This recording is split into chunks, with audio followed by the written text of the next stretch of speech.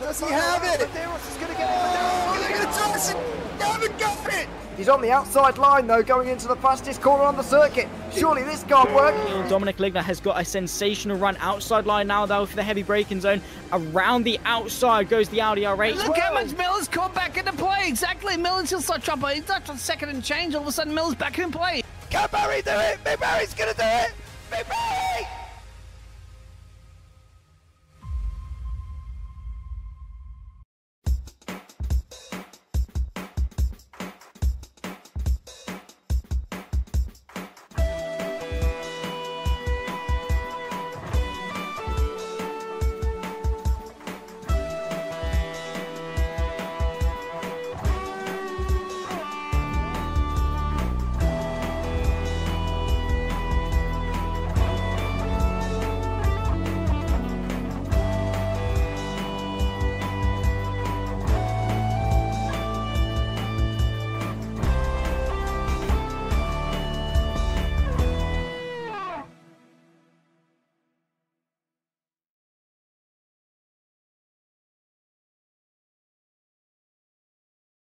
Good evening, everybody, and welcome to Sebring, the 1964 series here from the Virtual World Supercars. I am James Parfit. I'm going to be joined in the booth by Mr. Edward Hunter, and then on production in the background, we have got the wonderful Paul Glover, as always. Thank you so much to everybody that's joined me. Phil, welcome in. Are you there, dear sir? I can see you. Thank you very much for that one as well.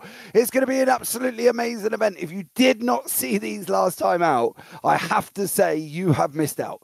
It has been absolutely epic. We watched some great racing in the very first race of this series. It was absolutely incredible. I loved it. Paul loved it. I think we had Brad who was there as well, and he loved it all at the same time. But let's bring you up the current track situation here at Sebring as well, as we're going to have a look at the track map here once more as we wait for that to pop up onto the screen. There it is. Location, Florida in the USA. 8.36 kilometers, 5.91 miles. And we're on the 1952 to 1966 layout there as well. And as you can see, what is normally down into Sunset Bend, you have got U-turn as you go on the run through first, second, and up through the S's there as well. So new layout, going to be absolutely amazing. Straight run down from Tower Corner down into Le Mans, which is 13 and 14 there's normally, obviously, we've got Bishops in the middle of that, but that's all not on this layout as well. So it's going to be absolutely incredible. Right, on to the challenges for today. Let's have a look. Unfamiliar layout. Well, we know that because it's not going to be the same layout as the most of the modern day drivers are here as well. High temperatures, of course, and Florida weather, which means there's going to be a tornado whisking across Sebring, antically taking the drivers with them as well. So stay tuned for that one. Let's have a look at the scores on the doors as we're going into round two. And currently Magnus Dahlgren in the Div 3 is out in front on 14.4 points there after the win last time out. Ross Smith in second, and JT Tammy in third, Bradley Sellers in fourth, with Timo Suvic in fifth. And then on from that, we've got Carl Vesser, Ethan Funk, Mike Bell, Jason Whitehead, Nicholas Hildebrand, Miguel Ramos, and Nicholas Kirstens. Then we've got ME Racing Ferrari 250 out in front in the teams. And then Rookie Monsters Shelby Daytona with Ross Smith in second. Smile Power Racing third, with Storm Rider Racing in fourth. And then Scudiero BWOT Ferrari in fifth. So that is the Div 3s there as well. Moving on, the Div 3 AMs. Jerry Chen is out in front on 14.4 with George Angelidis in second. Barry DiMarzio in third with Yaroslav Zacek in fourth. John Meyer in fifth, and Peter Mayer in fifth. Meyer in sixth. Then in the teams, it's Flying Kiwi Racing 250. Scudiero Cavalli in second with Hardtail Racing in third. So that is the current Div 3s. In the Div 1 and 2s is Elko Busanic out in front on 14.5 with Daniel Herlock in second. Dan Kirby down in third. He's not here tonight. He's hurt his ankle. Bless. Get well soon, Dad. Darren Andrews in fourth with David Yun in fifth. Alexei Zagarodin. Nope. Hold on. Zagorodnev in 6th, with Tigran Mkhitaryan in 7th, Reece Gardner 8th, and then Oliver Newman in 9th, with Sia Pope in 10th. In the teams, it's Joy Motorsport Porsche in the 904s, with Mike Bell Motorsport in 2nd, TMS Pro Alfa Romeo in 3rd, Alpha Australis Helveticus in 4th, Cyberlinks in 5th, and then Associate Automobiles Alpine in 6th, Gasolinks Racing in 7th, Reptile Racing in 8th, and then Funko Monsters in 9th. Moving on in the Div 1 and 2 AMs, it's Oliver Day out in front on 14.4 with Diego Castro in 2nd, Eric Monet in 3rd, James Bowders in 4th, Luke Goodlife in 5th, Mateus Bogle in 6th, Alfredo Cabrera in 7th, Fernando Ferreira in 8th, Adam Gray in 9th, Stephen Miller in 10th, Felipe Dicardi in 11th. There, moving into the teams, it's Mistral 747 out in front with Reptile Racing Porsche in 2nd, Mistral Targa Porsche in 3rd, and then Gasolinks Racing Porsche in 4th. Moving into the calendar, so this is the current calendar that we are running with here as well. We said we are at round 2.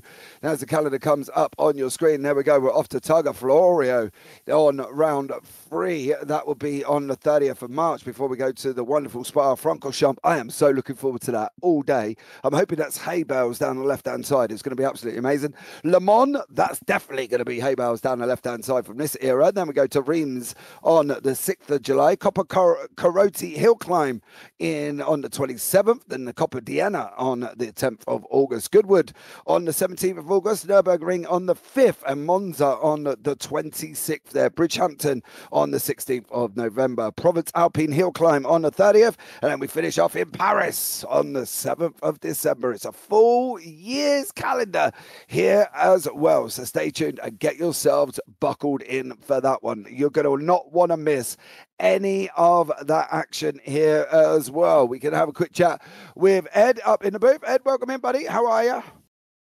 Oh, very good, thanks, James. Really enjoyed watching all the racing and the action at Daytona. It just looks so close in all 4 of our classes, of course. The AM classes for Division 1 and 2, and the Pro classes, of course, for all of them as well. So I'm just really excited to see the old Sebring as well, because it's like you say, it's not one we're used to. So it's very, very old school, and you've got to love the attention to detail, not just on the track details that they've all made themselves, but also in terms of the smart BOP that I think George was telling me about before the broadcast started. It feels like it's all been very, very well thought out, and it leads to just a really good formula that produces exciting racing. And it's going to be really, really interesting to see who's got the package to win in terms of the fuel strategy, especially. Absolutely. Tyres on the board. You can see there we've got Div 3 on street tyres. Div 1 and 2 also on street tyres. There is no special tyre compounds here as well. It's basically almost like a rung what you brung kind of scenario. As they know, no special limits there as well. I can see we have been joined once more by my confidant, the man who gives me absolutely no information on what's going on the following season at all, Mr. Ross Smith. Ross, welcome in, buddy. How are you? Great, thank you for having me, James. Good to see you, Ed. Of course, Paul. Doing his thing. Paul's there doing his bit, and he's directing our wonderful cameras. So what's the score? What's the situation at the moment here, Ross, as well for this week with the mod? What's been the improvement since the first round, of course? So a lot of focus has been on doing just kind of BOP analysis. Daytona's only one track. It's very special, unique, I guess you could say. So it makes it challenging to come up with numbers that move more engines. But obviously we're doing a lot, taking notes, and there's a lot still to be done with different graphical things we need to have updated. So we feel like we're in a pretty good spot. We'll see how today's race goes. Obviously, with up in the Div 3, I've got a little more experience up there, seeing how the fuel situation is. The Corvette just goes on for light years without having to refuel, and then poor Shelby here is just I feel like it sweats it all out or something, because it's going to be a fuel race by the end, and you'll see separation within the cars, within the models, and it's going to be wild coming towards the end. All right, what are we expecting out of fuel? What do we think the situation is going to be? So Tuesday at MNRL, the sister series, it's regional US. It ran out to be about a one-stopper for the Ferraris and the Corvettes, and it was a two-stopper for splash and dash for the Shelbys. But we also had a bunch of rain, so that really kind of mixed things up. So Ferraris might need a splash at the end. The C2 should still be able to go on just one, but it does start to lose pace as it goes on and uses its tires up. So yeah, it'll be fun to watch for sure. But and then I can tell you that the Lotus also suffers kind of similarly to the Shelby in terms of just consuming mass quantities of fuel, it seems, and having a tiny tank. So yeah, it's going to be a wild ride. You're going to see the Div 1s and 2s definitely get more in touch with themselves in terms of how they can move around Daytona. I mean, you're running flat out for a long period of time here. You do have those big, long straights where cars can stretch their legs, but there's quite a bit more in the twisty bits. And yeah, and the twisty bits, I do want to point out Don Fryman of Storm Gang Simulation and Ben Borman as well. Both of them did a wonderful job of taking Tyrone's 1966 Sebring from Assetto Corsa and bringing it in. There's still a lot that I know Ben wants to focus in on some of the visuals, but man, they have just worked their absolute butts off to get this thing ready. And I mean, it's great. What do we think, though? Sebring itself, right? We're at a classic layout. We're skipping out of Bishop. We're not going really into Le Mans through 15 like we normally would. Of course, we've got the U-turn at the end. We haven't got the Sunset Bend. What's the situation out there with the track? Is it still driving of the Sebring of old? Is it still very bumpy? Do you feel like you need to get new dentures by the time you come off it? No, fortunately, the Earth has not upheavaled itself as it has in the modern one. It's still kind of bumpy. I'd say you get more undulations than just straight up jackhammering, but it's definitely has a lot of character. But yeah, it's a beautiful course. Definitely not as lit up as the more modern one. You're going to see that off in the darkness, but man, it is so good. You're going to see long braking zones, people forgetting where they are. The weather's kind of moved off. We had a little bit of sprinkles here early on, which made it really cool. But it's Florida. You never know when the little sprinkling will come back through and scare some people. Could be. Are we expecting rain? Is that what you're telling us? I think we've seen all of it for right now. But like I said, it's Florida. You just never know. There could just be a little pop-up shower here or there. I don't think it's going to really do anything other than startle some folks. Where does that leave you on tyre strategies if it does rain? You haven't got wets as such, have you? You drive slower. That's all you do. There's nothing else to be done. You just gotta hope for the best and just make sure that you're backing up your braking zones. That's all you can do. It really is a driver's car with all of these cars the way that they were back in the 60s. Well, that is going to be absolutely incredible. What's your chances, Ross? Where are you at in this race? Are we going to see Ross Smith up the front again? I might spend some time up there in the middle of the race, but I think we're too hindered by fuel. I mean, we have a couple strategies we're gonna try and play out, and we're just gonna hope things go our way, and we just take full advantage, make no mistakes. If we can do that, then who knows? We're at least aiming for a top 5. We qualified well. I got my teammate Angus. He's a little bit further down the order. I know he's not feeling quite as strong, but we're in a good spot. I think we'll come away here in some position. Okay, well, let's hope for here as well. Going forward, right? We've talked about what's going on with the mod and what you've done. Going forward with the mod, what is the plan for this mod, right? Because we already know you're planning next season, and we already know you're not going to give me any information, so I'm not going to ask. But how far do you take it? It's like an F1 car, right? You take it so far into the season as under development, and then you go, no, I'm not doing any more of that. We need to concentrate on next year's car. How far do you take the mod into development before you turn around and say, right, George, we're not touching it now. I need to get next season's ready? Well, I mean, we work on it constantly. I mean, I actually just did an update for our historic Trans Am, the Golden Age, where we had to go and do some tweaking on some of the windshield. So it's fairly ongoing. I mean, right now we do have a good list of things we want to address. I mean, I would say it's an extremely strong beta position. I mean, if this went into the workshop right now, I'd feel okay with that. There are certain things that we're going to take a look at some details. There are some graphical things that need to be updated. But other than that, I mean, this is probably in one of the best positions we've had a mod at release.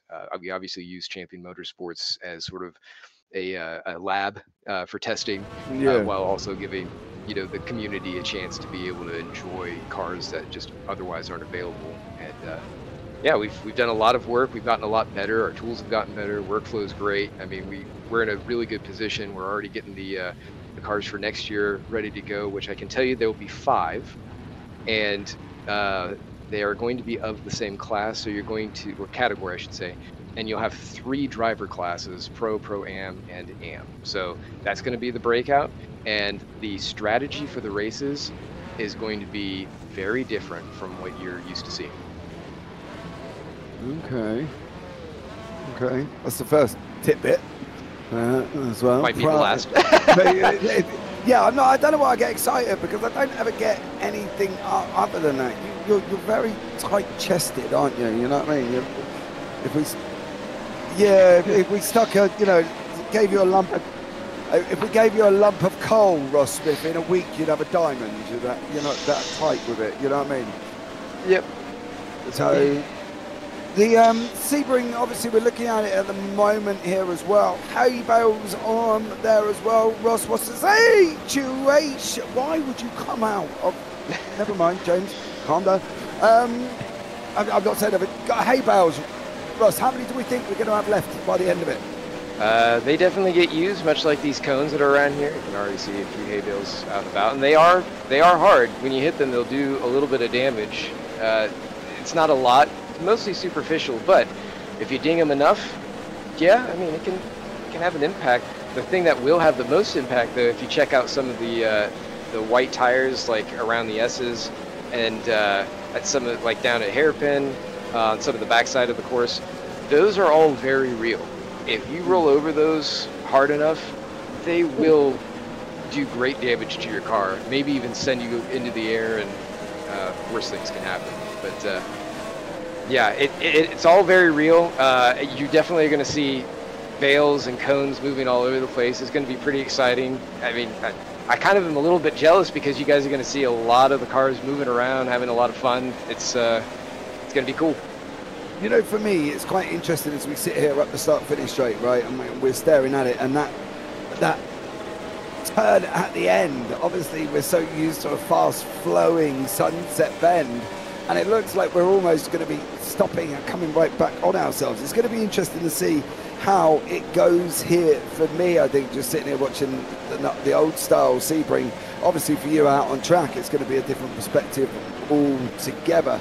And I think that going forward is going to be exciting in general. But I think I just have one final question from me, and that is, will we ever see people run into the cars? Well, not running, but I can tell you at Le Mans we will do a traditional Le Mans start. It'll be a standing start.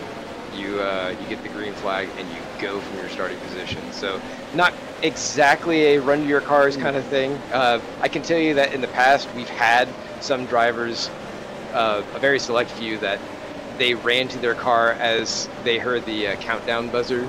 They ran to their rig, I should say, just for fun. Yeah, that would be cool. Maybe we can get a couple of streams in of people running to their rig. I'll see what I can do for you.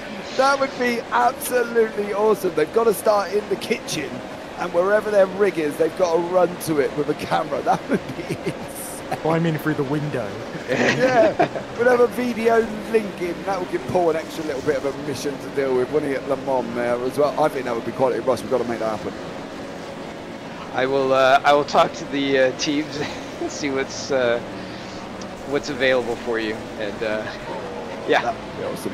All right, well, Mr. Smith, thank you so much for coming and have a chat with us as always, there, buddy. Really great, you know, the great job that you guys have done with the mod itself, and I can only praise you, because I think the first one at Daytona was absolutely insane, and I've got a funny feeling this is going to be absolutely epic. So Ross, yeah, great job for you and your guys there as well, and Estella, well done. But let's see, can we get another Smith up the front? Well, Come on, Ross, you can do it.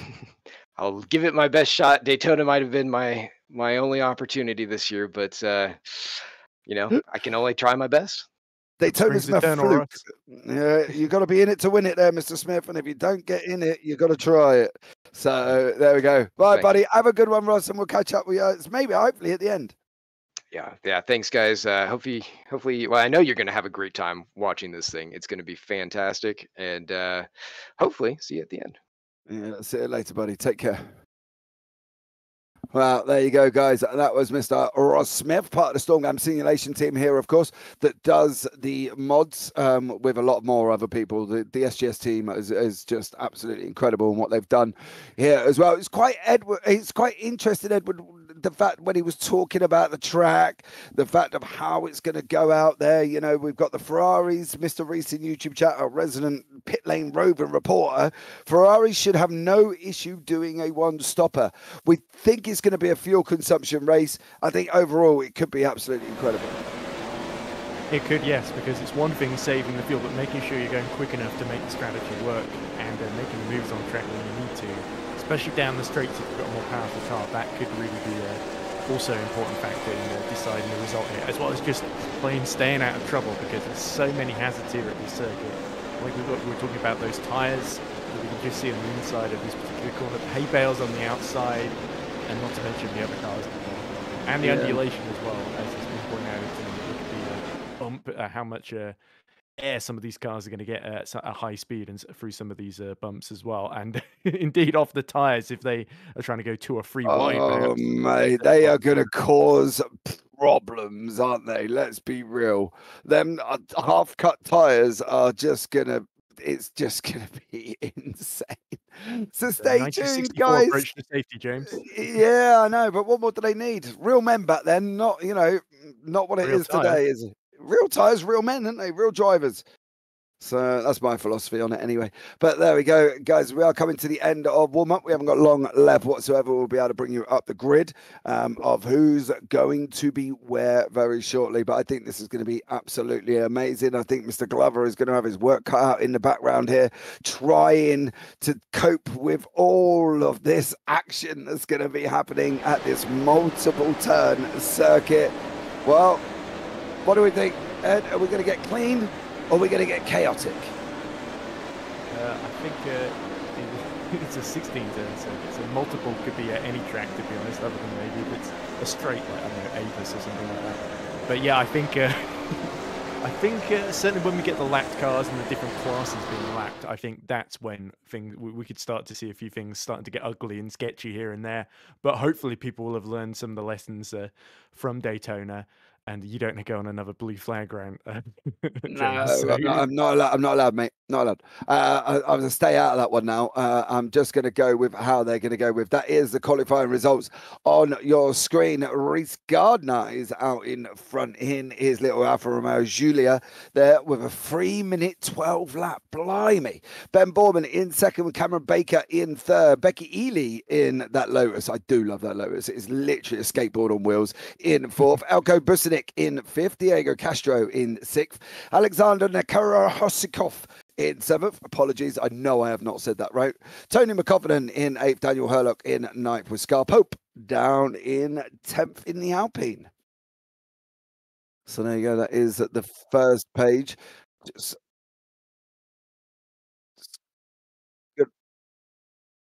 There we go. David Shun in 10th.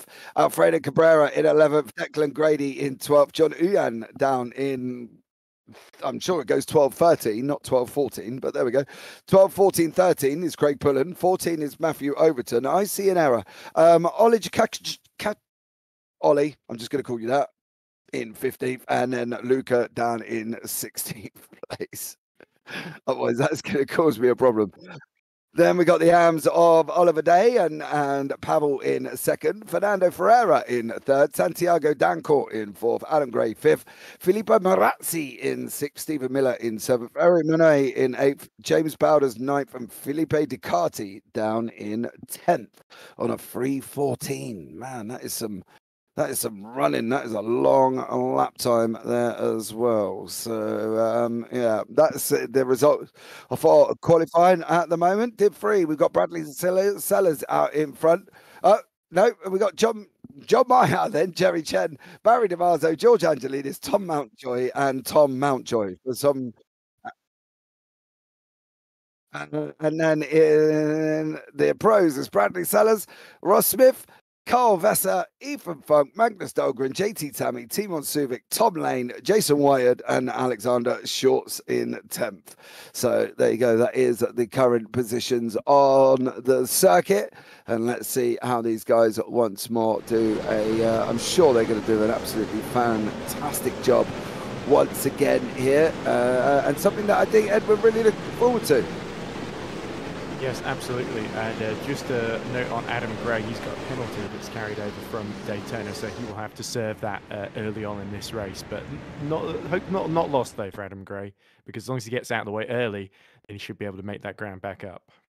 Yeah, absolutely. I think that's one of the things we're going to be paying attention of as well. Bradley Sellers leading the field away with Smith, Vesser, Funk, Dahlgren, Tammy, Suvic, Lane, Meyer, and Whitehead. Why is Meyer in black? I'm wondering if that's because he's not associated in a class at the moment. I wonder if that could be the problem, as I've seen that happen there as well. Bradley Sellers leading us away. Yeah, did 3 arms. I'm just wondering why he's not in the other colours. Oh, no, they are all black. Okay, so my bad on that one. There's Jerry Chen, DeMarzo, Angelidis, and Mountjoy there as black as well. So you can see the cars currently at the moment doing a stellar job here. You're going to want to stay and watch this, regardless if you like sim racing, regardless if you like motor racing or any form of racing. This racing you are going to see is going to be absolutely epic, and epic is the only word I'm going to be able to use because it is going to be incredible here this evening as well. So stay tuned, don't go anywhere, sit back, relax, get your popcorn, get your drinks, and we'll get this race underway very, very shortly. Challenges, Ed. Well, there's quite a lot, isn't there?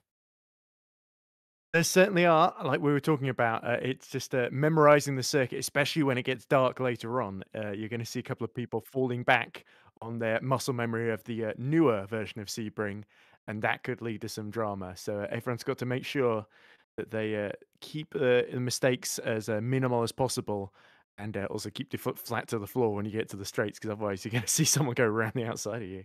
Yeah, you definitely are. But it just looks amazing. Look at them. The cars just looked incredible. Everything just looks epic. And Sebring, in conjunction what it is now and how it looks now, you can see the airfield status of it back in the day. It is literally right. There's a track that we've just coned out. We've stuck some half tires there. There's the track. Off you go, boys. We're not going to give you anything. Yeah, but that was sort of the case post-World War II. Silverstone in the UK is a similar situation where they had this old airfield they weren't using for aeroplanes anymore, and they turned it into a racetrack. And that was sort of often the way that they went about it. And Sebring, of course, has got loads and loads of history, and about to see even more made in a few moments' time. Yeah, we are. We're going to be back up and rolling. We're going to get this race underway here, and it's a single file start. And now I believe we have kicked in. We've gone around, and we are up and running and racing, if I'm not mistaken. That doesn't look like the start-finish straight. I think we're going down the back straight currently. So we're going back down, I believe we're on the back, what would be the Ullman Straight, running down into the 90 degree at the bottom. I believe that's where we are at the moment, Ed. Yep, and it's just on the horizon, you see just a mass of GD cars coming towards us, and then there's a barrel on the outside of the corner there. So I wonder how long that barrel's going to last as we see the field just make its way through. And green flags being waved, so it looks like at the end of this back straight, things could get very, very interesting indeed. Yeah, we are off now as well. The running is racing, and we are up and running. Sellers out in front with Smith and Vesser there. Don't forget, Orange Zone goes all the way out to Tower Turn, which is the left-hand turn 3. As some of these guys are jet setting off, you can see on the bottom right-hand side of your screen there, Div 1 and 2 on the bottom right-hand side, as this is Div 3 making their way through currently, doing an absolute stellar job. These are absolutely amazing, but everyone at the moment got away cleanly. Oh. And everyone getting really destabilized over the bump at the first corner, as Bradley said, is holding that 7/10 gap now to Ross Smith, who we were just talking to earlier. And look at the rears of that Shelby Daytona just hanging out through the infield section, as that looked like Carl Vesser just getting a little bit off track, and now Ethan Funk is going to fancy a go at him. He's dragging Magnus Dahlgren with him too. Yeah, down through Big Ben we go, coming into the hairpin at the end there. And they're coming down into the hairpin. You can see Sellers, you can see Smith, you can see Vesser, you can see Funk as they're battling away. Funk going to the right-hand side. He didn't jinked out, didn't make it through. Round the hairpin we go on that run up the warehouse straight before we come into Webster turn 9, and then Green Park Bend, which is turn 10. That is Becky Ely on your screen. Oh, slow it down.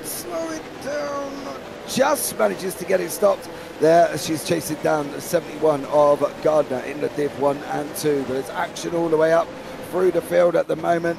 Once again, doing an absolutely incredible job.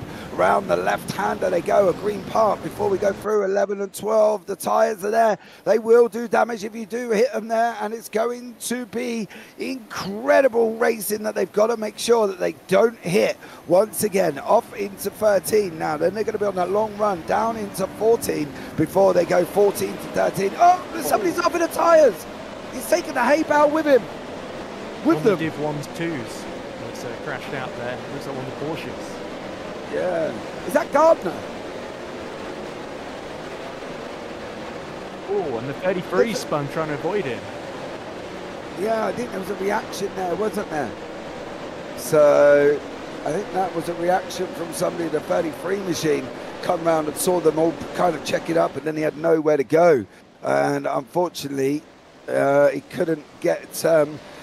just managed to avoid it as Sellers, Smith and Besser. Funk go down now into what is the U-turn. If we can go on board with one of them, we'll show you that it's not the corner that we know and of before down in Sunset. We're going on board now. This is normally where you start braking. You've normally got a long flowing wall that runs around the inside. Then you start going out. Now you can see the sharpness of the turn there. That's not the traditional corner you're looking at. Before, you would have that long flow against the wall. You'd miss that barrier on the left-hand side. Now we're racing. That's your pit stalls. You've only got to separate them by the hay bales on the left. Now we're going into turn 1. Here now we're missing that inside wall that we normally see. There's cones got out in front of us on the run through into second bend and then up into Tower Turn, which is now changed, of course. Before, their tower's now on the backside where turn 13 normally is. So the track layout completely different. You can see it's a lot tighter rear end as well. Yes, exactly. Much less forgiving. Also, it's quite serious to see a plane and a house right close to the circuit in the background. You'd normally expect there to be a wall in the way, but this is Sebring 1964 style, so no such luxuries here. As we look at JT Tammy trying to chase down Magnus Dahlgren in the first of the Ferrari 250 GTOs, number 89, of course, but he's got to hold off Suvik and Lane in a Ferrari and a Daytona respectively. So the Daytona's holding well up front, but are they going to build a big enough gap in the long run to hold off Magnus Dahlgren? Yeah, well, that's the thing, isn't it? We know the battles of the Daytonas. We know the battles of the Ferrari days. We know everything that went on in this era. We've been through it there once again. In the bottom right-hand corner, that's still Becky Ely in her Lotus, battling away again, trying to fight. Yeah, they're going to start moving up on the main screen as well, doing an absolutely incredible job on the left-hand side there. And you can see at the moment these guys are fighting it out once again. The Corvette on the right doing an absolutely stellar job and amazing racing. You see leaders at the moment: Sellers, Meyer, Borman and Day battling it out in that number 4 machine. It's just incredible. That's JT Tammy. I love that Corvette C2. Looks absolutely amazing for me, and if I was in this series, that would be the car I'd be driving. Yes, exactly. I love also looking on board earlier at that wooden steering wheel as well. Just really puts into perspective what these drivers are working with. But great racecraft from the two Lotus drivers, Ben Berman, Becky Ely, who both pass Reese Gardner in the Sector 2 there. And there we go, that looks like Gardner now slotting into third, and now he's got Cameron Barker for company. So both Borman and Ely really getting the most out of the Lotuses early on, of course. And they've, of course, got one of it's the lightest car, but also one of the smallest fuel tanks. So no wonder they're going quickly at the moment, because they need to make that strategy work. And look at the wall. It's hanging it out near the oil drum there. I love it how you say wall. It's an oil drum and a hay bale. As they go down. Now Borman and Ely and Gardner and Barker in the Div 1 and 2s. Div 1 and 2 AMS is Day and, it would be the surname, Chernoborov in second, with Ferreira in third.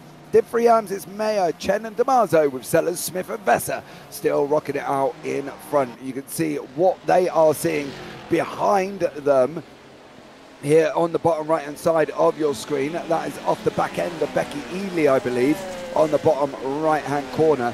So they're running and racing and doing an absolute stellar job. 105 on the clock here, and if anybody hasn't seen Le Mans 66, you should definitely watch that back. That's around this era, and you can have a look and see they actually film a shot at Sebring from the old days where the pit lane was literally right next to the start finish lane. Absolutely amazing. So definitely go and check that film out there. And now we're along through the final corner, through the hair U-turn on the run up into the first bend, and it's still great action all the way through the film, through the race here. Ed. Indeed it is, and up front in Division 3, Carl Vaser has set the fastest lap and overtaken Ross Smith in the first sector to run second. So Ross, who we were just talking to, looks like he's started to run into difficulties as Bradley Sellers just running away up front, 2.2 seconds to the good. Here is that battle, I believe, as we see Vaser and Smith and Funk all running in formation, and Carl Vaser locks up then as he gets to the end of the hairpin there. Yeah, I think we're going to see a lot of lockups going up through that area. I don't think they're quite not going to have it. You see the bump that they've got to deal with right in the middle of the warehouse straight coming down into the Webster turn. Once again, we've jumped up now into Gardner, Barker, Ely, Borman and Busenek there, as Gardner is in fourth. That's Busenek tucked up right behind us. Once more, Gardner in his Alfa Romeo Giulia, battling it out here. An absolutely incredible. That's a 47 there. Edgar's very close. Yeah, there we go. Ilko Busink, of course, winner in this class last time out, desperate to take another podium, but Reese Gardner definitely not going to let him through, because once the two Lotuses of Berman and Ely hit, it's going to be Barker, Gardner and Busink battling it out in the Alfa Romeos and Porsches for the rest of this, quite likely, unless Lotuses can both pull a big enough gap. And it looks like Ely is letting Borman just run away up front and following closely 6 tenths behind as we cut back to Vaser, just holding on to that second place from Ross Smith. And now here's Brian Hall then in which class is this? This is the AMS, isn't it? Div 3. Div 3, yeah, it is just Div 3. Yes, this is Jason Whitehead challenging Brian Hall for 11th. And then overall in the race, 13th, John Mayer leading the Div 3 AM class ahead of Jerry Chen. Yeah, as these guys are battling it out still. This the funniest thing is Sebring looks even more bumpier back in the 60s than it does today, and you do need new dentures there, and you're going to need new dentures even more after this one. Lots of ups and downs, lots of hail bales, lots of half-cut tyres, which could cause damage in general. Best lap time Sellers on a 3:05.184, 3 minutes and 5 seconds a lap, and we've still got 60 minutes up and right. Well, 62 minutes here, Ed, to get going. They're going to be around here up here for ages. Yeah, purple middle sector for Bradley Sellers there. But look, the gap up front, it's closing ever so slightly. So Vaser setting really, really consistent laps. He's cut the gap to 1.6 seconds now. But Bradley Sellers might be feeling a little bit under pressure because, of course, like we said, those Daytona Shelbys really need to get that strategy to work in their favour at this point, and that's why Bradley Sellers is pushing as much as he is. As we look at the cyberlinks of Nikoroshokov, just holding on to 8th position. You can see the difference. Yeah, you can see the difference at sunset from what we've got now to what they had then. There was contact at the top there. Nikoroshokov having contact in 9th place at the moment. That's never good, but they're on that start-finish straight. Pit boxes separated by hay bales. Who needs safety? We don't. Not back in the 60s, dear sir. When men were men and racing was racing, as they all go to the right after the pit lane exit. And they're now straight through, up in through turn 1, through the first bend into the second bend, and now the run up into the left-hander of Tower Turn. Absolutely incredible. Porsche 904 GTS there on the screen. You can see that is Nikoroshokov with Junt and Cabrera and Pullen and Grady right behind them. There's a nasty bump on the exit of turn 3 as they're heading into 4 and 5. Now we're back down in 11th place with Brian Hall in that Ferrari 250. Yes, and this is Brian Hall having a go at Angus Tong, who's just 4 tenths ahead of him now. And meanwhile, Carl Vaser now getting defensive from Ethan Funk and Ross Smith, then, who are all over him like a cheap suit in this battle for second. Look at Bradley Sellers in the number 93 with that lovely, very 60s hippie-inspired livery, just pulling away up front, looking completely dropped. Oh, big crash! And is that Ross Smith in the wall?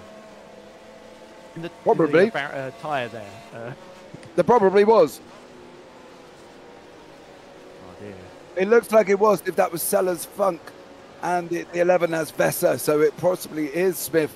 Yeah, and unfortunately for Mr. Smith there, he has had a bit of a moment once more as we're going into that hour. I wonder what that's done for the car and whether or not he has seen any damage. We're going to go to a replay screen now. We're quite far away. Oh, it doesn't come to the right-hand side of the oil drum. I suppose that's how we, well, that's what it is. An oil drum, yeah, and also the barrels. And unfortunately, he does that.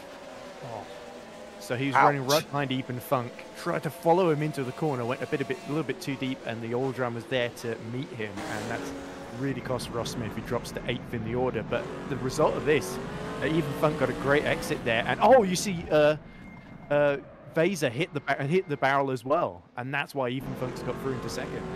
Yeah. Vaser did the same thing for Smith. Is he going to have to pit in? It doesn't look like he is. The car might be okay. But no, I don't think he has. He might have it on the back end. Maya, Angelidis and Chen are fighting out in the Div 3 AMs. They're very close together. There's barely a second between the three of them as they're battling it out down in that Div 3 AM category there as well. Angelidis passes lap on a 309.537. There is Maya, there is Angelidis, there is Chen as these guys battling it out for that Div 3 AM lead. Let's see how this one pans out here. This could be a nice little tidy battle for a lap or so, couldn't it? Yeah, all evenly matched, all in a Ferrari 250 GTOs, of course. But Mayer, who's been leading since the start, as here we go, Jerry Chen having a look at Angelidis. And Angelidis will have to have his wits about him and an eye on his wing mirrors. As look at the back, is that Dave Coors just absolutely, no, it's Barry DiMarzio, I think, just absolutely drifting it there in the middle sector as they go through the chicane and now towards sector 3 then.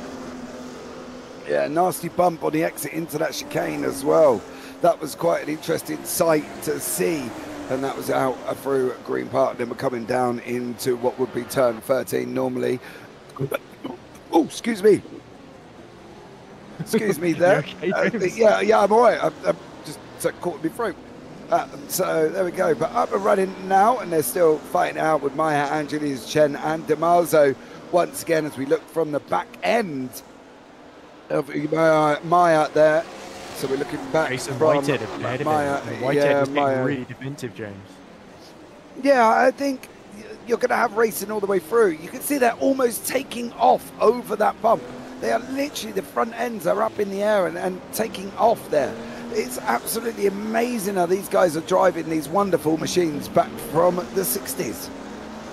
Yes, exactly. You really have to have precision at your fingertips in these 60s cars. They've got a lot less grip to work with and a lot less horsepower as well in some cases. You think that make it easier, but it's a more untamed machine, isn't it, James? As we look at Whitehead now. He's holding on to sort of 12th in the Div 3 class, but the Div 3 AMs are really all over him like a swarm of bees and giving him just a lot of trouble at the moment. Yeah, they are. But it's going to be the question of where is he going to go? Is he going to be able to handle it and stay in front for Whitehead? As he's got Mayo, Angelidis, Chen and DeMarzo. Or does he slot in? He really wants to stay ahead of the class below him. Doesn't really want to let them through, so he's going to try his hardest there, as we're almost up on a GoPro extension camera in the bottom right hand corner. That looks absolutely amazing, as we're looking back at John Mayer, George Angelidis, Jerry Chen and Barry DeMarzo trying to get through here. This battle could rage on and rage on as well. We think the Ferraris should have no issue doing a one-stopper. Nathaniel McPhee in chat there as well. That's a lot of classes, said Ian Grady. It is. Thank you so much for joining us. And Neil Borman, good to be here rooting for my boy Ben. He says, as Ben is leading the Div 1s and 2s, there's a very wide line from Maya there. Almost releases Chen to come through. Chen's cleared Angelidis there, all side by side. Great job from them down that start-finish straight under the Mercedes-Benz bridge before they go into turn 1 here, Ed, with literally just under 55 minutes remaining. Well, there we go, and Angelidis about to be swamped by Barry DeMarzo, as well as somebody going off track there at the back. I think that might have been somebody not on the lead lap then, but that's a big shame for Angelidis because they were just getting held up by Whitehead, and that created a sort of concertina effect. And Jerry Chen absolutely pounced on him there. And look again, the 27, having a look at the inside there. That's Angelidis getting back ahead of Jerry Chen then. Almost very, very briefly as the cone is bumped out the way. See the cone get flicked out on the left-hand side of your screen with Maya, Angelidis, Chen, DeMarzo. These are, well, more Maya, Angelidis and Chen at the moment. They've lost DeMarzo by about 2.5 seconds, if I'm reading that correctly. There once more for Barry DeMarzo as we're on 55 minutes to go. Still some great action. There is Maya going to be hold on. Is Angelidis going to be able to make the move? He's on the brakes. Whitehead still trying to escape like a scolded cat in the black there in front of him in the 85 machine. Not really getting away at the moment, Ed, is he? Ooh, and Angelidis really putting the power down early at the hairpin there, and now trying to get he's got Jerry Chen for company as well, so he needs to be careful how he manages this. He drops to a second behind Nemea, who is still getting a lovely tow from Whitehead. Still a fair bit of slipstream down these straights, those telegraph poles, so close to the circuit. Into the 90-degree corner we go, and the 85 now is put a small gap. There's a bit of grass cutting as well, and avoids the tyres. So it's pretty much as you were then for this top 4 in Div 3 AM, but such a close fight. Yeah, absolutely. This Sebring track of the 60s is literally bare bag of bones. It is racing to the fullest here. You can see it there. There's no protection. There's no gravel traps. There's not a lot of nothing apart from oil drums and hay bales. As you can see them just going past there, the site of where Ross Smith had his collision there again. So we'll give you a quick rundown of the top 6 on the left-hand side. As you can see, Bradley Sellers leading Div 3 with Funk, Vesser, Dahlgren, Lane and Suvik in the top 6. In the Div 3 AMs, it's Maya, Chen, Angelidis, DeMarzo and Mountjoy. As we're going to go to a replay. And this is, three wide battle. And within that might be James Bowders going off in the 92, but if you're going to take it 3 wide, that is what's going to happen. Unfortunately for them, never 3 wide is good at a modern day circuit, let alone one from the 60s, Ed. No, they weren't really designed with that in mind. Might go. Oh, they're going to try to. Oh, this is a replay, of course, of 41, 92, and 3. Yeah, Ducati there, and they just managed to avoid the tyres. That was the funniest thing. They separate around the tyres. Like, nope, I am not touching them. As the guys went on. Angelidis is still fighting out with Chen. We've lost a couple of drivers once more, unfortunately for them. I'm going to try and have a look and see who that is. Involved in the for James, and it looks like Fernando Fiera is also out of the race. Yeah, we've lost, by the looks of it, Tony McCaughlin is another one that might also have just been DNF'd here again, Ed. 52 minutes on the clock, Ed. We've seen nothing but great racing. So there's been an off earlier, James. Let's have a look at it. That's the number 41 machine. Oh, Bail. Dancourt. Oh, no. That's probably how Dancourt ended up in the DNF. Yeah, that's how he ended up in his DNF, I would have thought, on that one. I think he's still going, actually, in 44th and last, but or 43rd once he gets past the retired car of McCoffin. Yeah. Now we're on the battles replay again. Ooh. Ducati again, following the hay bales of Dancourt. No stewards running them out, putting them hay bales back together, though, Ed. I'm a bit disappointed by that. That doesn't sound like an enviable job because you're just in the firing line constantly, I'd imagine. But yeah, looking like a very messy barnyard there. Just after the S's, I believe. Can you imagine explaining to people, what do you do for a living? I am a hay bale putter-upperer in Sebring's race circuit. I have life insurance because I need it. There's a big stand. Get it stopped. Oh, is that 34? Damaso. Yeah, he misses Angelidis. Angelidis goes in deep as well. Contact behind that was one. That's not even I don't think that's somebody in their class. That was Mountjoy. I think that's not Mountjoy. Yeah, that's the 66 machine was there. Was there fighting it out? In the same class, yeah, Angelidis goes, oh, George, get it stopped. There's Chen. Damaso is the 34 there. So it was them three, and then the 30 behind that is also in the mix and having a good old scrap. So they're not leaving anything on the racetrack, are they? They're making sure they put everything out there to carry on. Yeah, the problem is Jason Whitehead has sort of become the cork in the bottle for the Div 3 AMA leaders. So John Mayer has made it through as we see the first pit stop from the leaders. Even Funk comes in from Division 3 in the Shelby Daytona number 35. Yeah, Funk into the pits. Love to see that, how they get on there. There's Castro. Oh, that was the one who went off right at the beginning, who we said we weren't sure. Look, there's another one there, and I think they end up coming. Oh, that's a bit of a steady on the rejoin there, son. Right, as he's trying to rejoin. There we go, in a different incident. Yeah. But I don't know if that was in sympathy or the fact that he just spun. I think he might have lost it on his own because he had plenty of warning on that accident.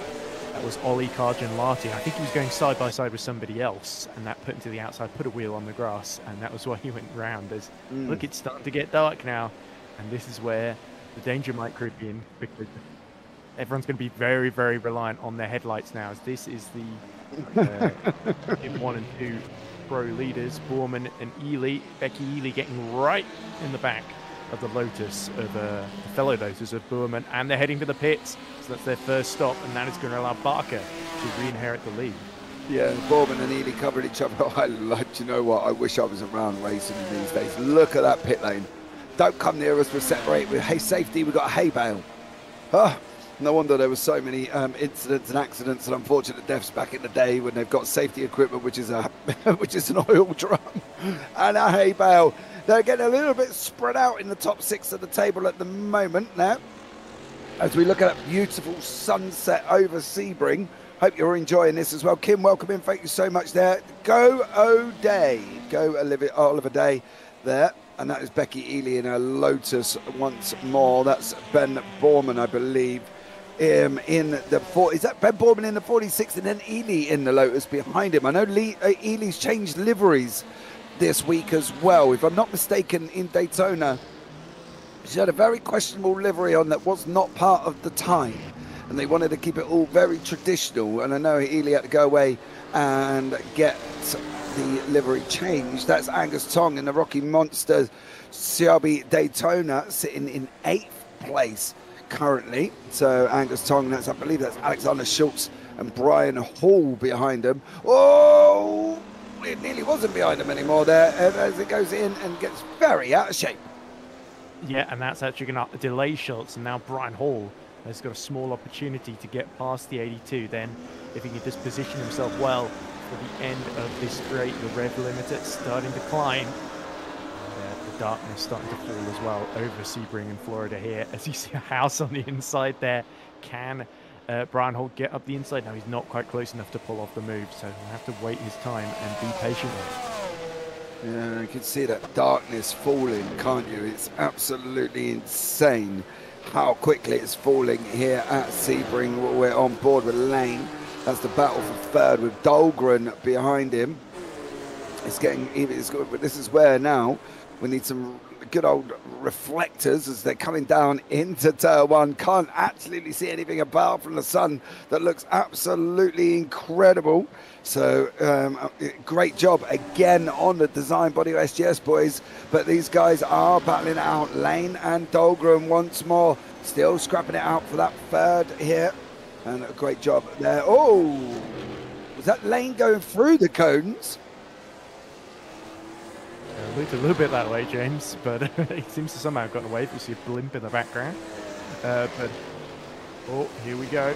This is Angelidis holding on from Chen and DiMarzo. Chen DiMarzo going side by side as they approach the first corner. Who is it that's got the inside here? I think it might be the 34. Oh, round he goes. Angelidis, DiMarzo and Chen. DiMarzo in third in class. Chen tucked up right behind. That's an air shot. Oh, George, he manages to hold it. Only just. Whitehead's in there again. Myers making a little break for it further up the road. Angelidis has got a choice now. He either makes the move on Whitehead to try and push Meyer because Myers escaping, or he sits there and just holds on. Well, Myers now being held up by Ethan Funk, who just came into the pits not too long ago.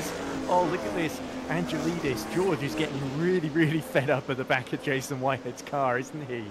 No more black and white. He wants the red car to come through now. And it's going to get very, very dark in a minute. So if his memory is starting to fade, he wants to get through sooner rather than later. Now he's side by side as they go down the straight. Yeah, down into the hairpin on the right-hand side. They're taking the right. Angelidis did get through. That's going to allow him to close on the back of Meyer as they're going up the warehouse straight. Once again, as these guys with 45 minutes remaining, still battling it out, still doing an absolute stellar job, as there is George Angelidis in his Ferrari. Then behind the Whiteheads in there, over the bump they go. Then they drop down the undulation into turn 9, which is the Webster turn, the right-hander. There's Whitehead's got off. Whitehead's got deep. There's tyres on the exit. Oh, I think he's avoided him. I think he avoided him. I think he chose to go left there. Yeah, he chose to do some exploring there and stayed out of trouble, but that means he's going to fall down to 16th in the overall order behind Dave Coors in his class as well. Yeah, he will do. As you can see, Whitehead there, unfortunately going off the side of the circuit, and he's now all the way down in 16th. We've got some Div 3 AMs in front of Div 3 Pros. Coors, Whitehead and Tong is behind Meyer, Angelidis, Chen and DiMarzo. Race leader in the pits, This is the battle on the screen. Sellers is into the pits there with Vesser behind. Vesser's going to, he's also in the pits. Lane's into the pits as well. What's Dahlgren going to do? He's going up. He keeps going. Suvik, is he going to do the same thing? Yeah. They're both in the Ferraris, Dahlgren and Suvik, so it makes sense they're able to run longer than the Shelbys. Let's look at how fast they're going in the pits there, not hanging around, as Bradley Sellers desperate to get back into the race because he knows him and Dahlgren are going to be in a direct confrontation. It was 11 seconds the lead before he came into the pits there. Yeah, we'll see what happens when he comes out and what sort of exits he's going to get. Us still, Angelidis, I believe, on the bottom right-hand corner, chasing down Mayer, 1.2 seconds, 1.4 seconds. Angelidis has gone wide, yeah. Chen's just gone through in the Div 3s. Now it's chasing down Mayer again. DiMarzo's not losing time behind there. Somebody else is coming into the pits on the left-hand side. You can see once more as these guys still continue to go. And George Angelidis and Jerry Chen having a right old battle. Carl Vaser's out of the race, unfortunately. So something's happened to him just after he made his pit stop as well. Let's look at this. Still going at it are Chen and Angelidis for second in Div 3am. Yeah, we'll focus on this. Where to look at the moment as the 66. That's Jerry Chen still holding on for the 27 of Angelidis, who gets sideways on the bump, and as that DiMarzo, who's joined the party in the blue and white Ferrari. Yeah, 42 minutes on the clock. Jerry Chen, George Angelidis, Barry DiMarzo scrapping it out, and they're still fighting along here now. Once again, doing an absolute stellar job in these very slippery cars there. Once more, as we go into the split screen action that's on board with Barry DiMarzio, and then the live picture on the bottom right. Oh, the Barry! No, Barry, no! That's not right! Oh, as he goes and how did he avoid everyone? And he smashes out the wooden stop boards as well.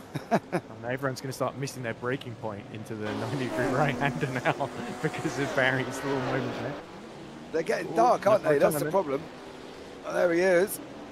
Did we get any idea what the situation was with Vessa? We've lost Gardner, we've lost Tavani, we've lost McCoffin, we've lost Ferreira, and I believe we've lost Vessa as well. We'll go back to live pictures right about now. As these guys are battling out with Dahlgren out in front with Subic. These guys not pitted. Schultz, Hall, Sellers. Sellers lost out in the pits. He's lost out to Schultz and Hall. Meyer and Angelidis are nearly only a second apart in the Div 3 AMs, but Dahlgren and Subic battling out for the lead. I'm expecting them to come into the pits this lap, I would probably say, Ed, on that one. Well, he's only lost out in the fence that all the other cars in front of him haven't pit because they've got much bigger fuel tanks. So the Corvette of Tammy should be next in, and then I think we're going to see Dahlgren, Subic, Schultz, and Brian Hall in the Ferraris all come in. Yeah. Sellers went into the pits though, didn't he? He was in the lead. He went into the pits with Hall and Schultz and come out behind Hall and Schultz. It's a little bit hard for me to keep track because I'm pretty sure the Ferraris could run longer. Oh, there we go. Somebody else getting into trouble there. That was like Pullen losing a place to Castro, I think. I think Castro losing a place to Pullen on the right-hand side, who is going to make it up into that 7th position. Castro is going to be in 8th. You can see the Div 1 and 2s always seems to be very spread out here, and Oliver Day doing a great job leading by about a minute and a bit there. Div 1 and 2 separated by 6 seconds. Div 3 AMs, well, they're almost separated by barely a second, as that is Castro trying to come back again at Pullen. So great action. Yeah, George Angelidis best time, but Grady and Nakarosh. Oh, he's going to hate me. I can't say it. I can't say it. That would do. Alexander there. So great job from everyone. To be fair, Angelidis takes the lead in Div 3 AM. You can literally just say to the drivers, well done. You've all done an amazing job for completing this race in the dark with no lights and just being absolutely insane as Maya, Angelidis and Chen fight it out once more here. Absolutely incredible racing. I think you've got to admit these guys doing a wonderful job in the dark at the 1964 Sebring. Angelidis taken to the front. Is he going to get another second win? Is he going to be unbearable once more when he comes in for a chat for us again a little bit later? Oh, that's not how I would describe my first interaction with George, but yeah, I imagine he's going to be very, very pleased with himself. He's able to hold on to this one, but John Mayer looked like he got quite badly held up, and that's why he's lost the class lead here and is now at the mercy or lack thereof of Jerry Chen behind as he tries to keep Angelidis in check. Yeah, they're still battling it out. I think, to be honest, I would be surprised if they literally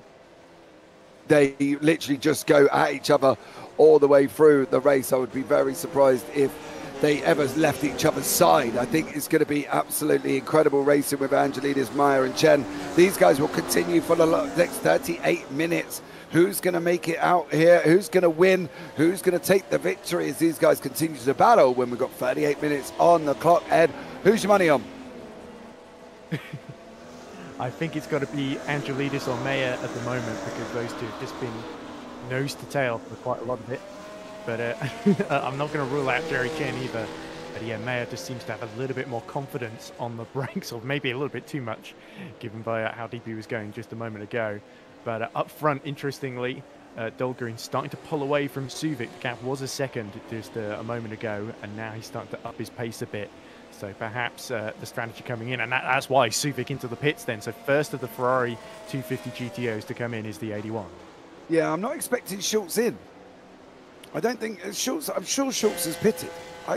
Unless I've literally just gone blind for a minute and missed the fact that he didn't. But I don't think Schultz is going to be coming in? On the timing screen, it's saying Sellers and Funk in that Div 3 group are the only ones who pit. By the way, I think Carl Vaser has got back into the race, 2 laps down, though, in 40th position. Yeah, we lost Dancock, Gardner, Tavani, McCoffin and Ferreira. It's coming around the final corner now.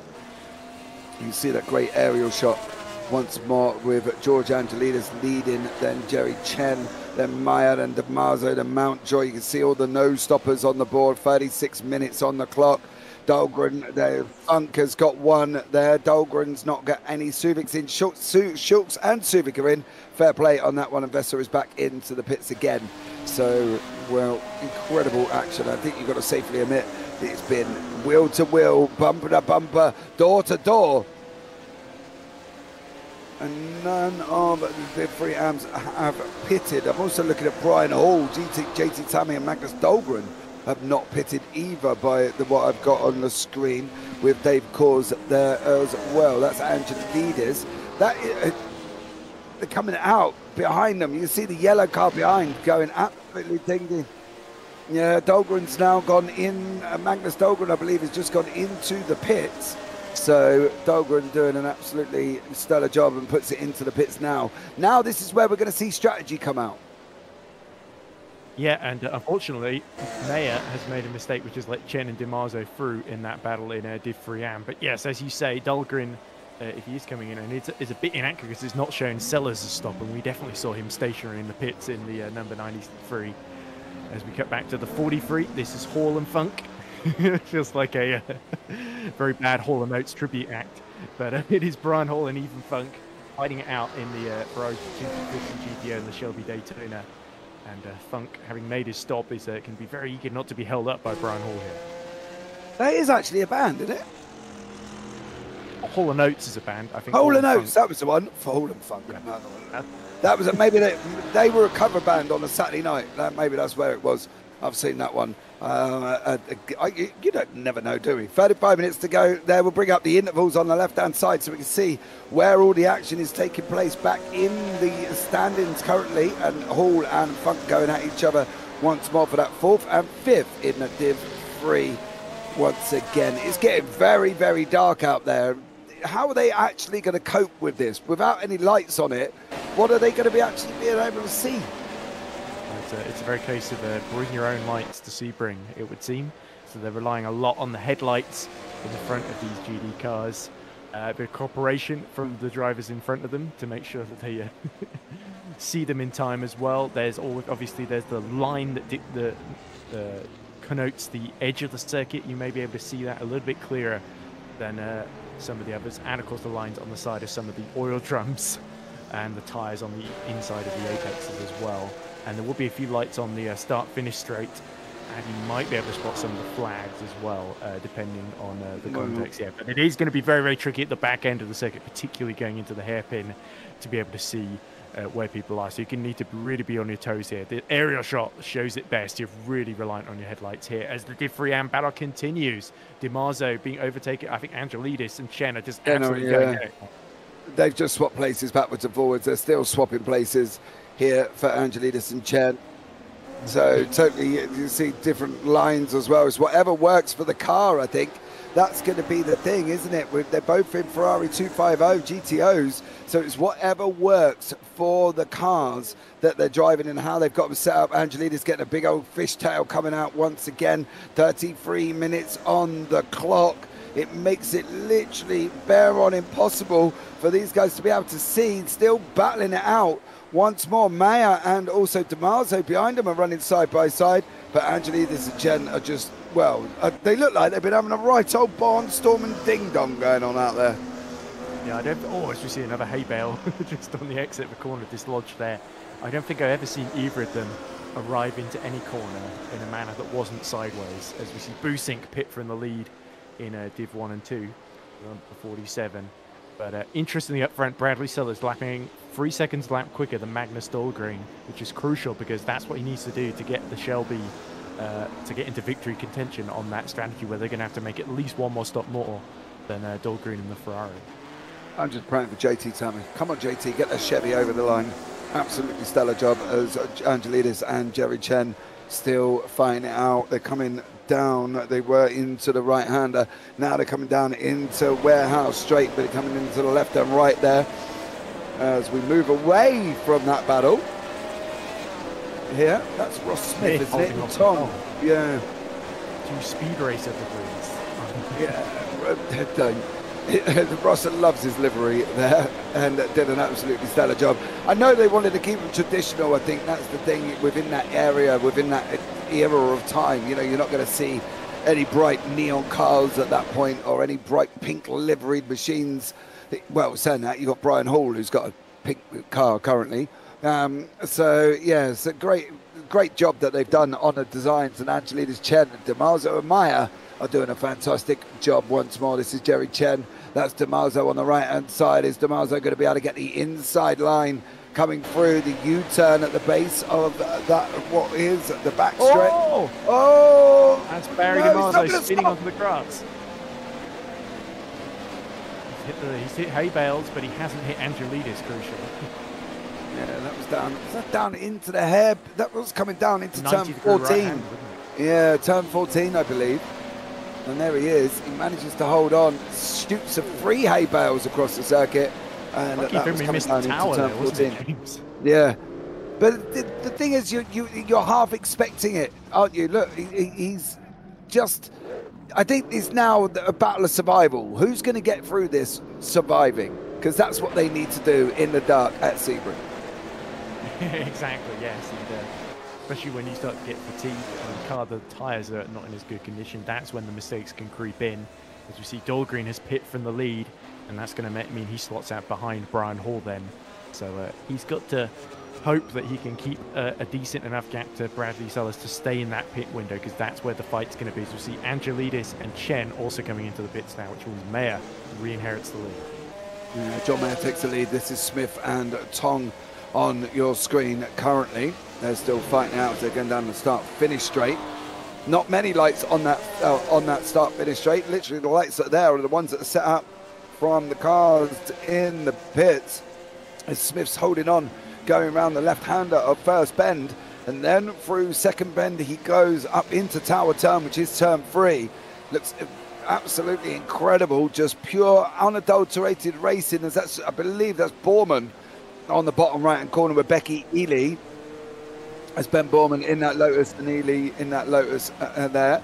Ely has changed the livery. Oh, Tong, not want to be going out onto that grass at the moment. He wanted to try and keep it on the racetrack. It's given Smith a little bit of a breather as they're coming through turn 4, 5 and 6. And then on that run through Big Ben down into the hairpin. Angelidis again on the left-hand side here, and with Chen battling it out. But then again, they've been battling it out all the way through, Ed. Ooh. So that's a good move then from Jerry Chen. I believe that might be just having come out of the pits then. So the timing screen's not yet updated on my end, but it's certainly showing on the stream that Chen is ahead now and into second place. But he's got a 49-second gap to Mayer, of course, who is yet to pit then. So this is going to be absolutely crucial. Who comes out on top here with DiMarzio, another 12 seconds in arrears. Yeah, DiMarzio a little bit further back. I was just trying to see pit stop times because it looked like Angelidis did miss out on that one, unfortunately, on the pit stops. So, yeah, not sure what happened to George, whether or not he just stayed in there a little bit longer. On board with the Barker in the 79. It's got Bussink in behind him in 4th. There, we'll give the old overlay a little bit of a refresh as well, so we can bring you currently up to date with the interval gaps that are happening on your screen at the moment. Barker and Bussink, there you go, that's more what we're looking at. 6 tenths between the two of them in the Div 1 and 2 here, Ed.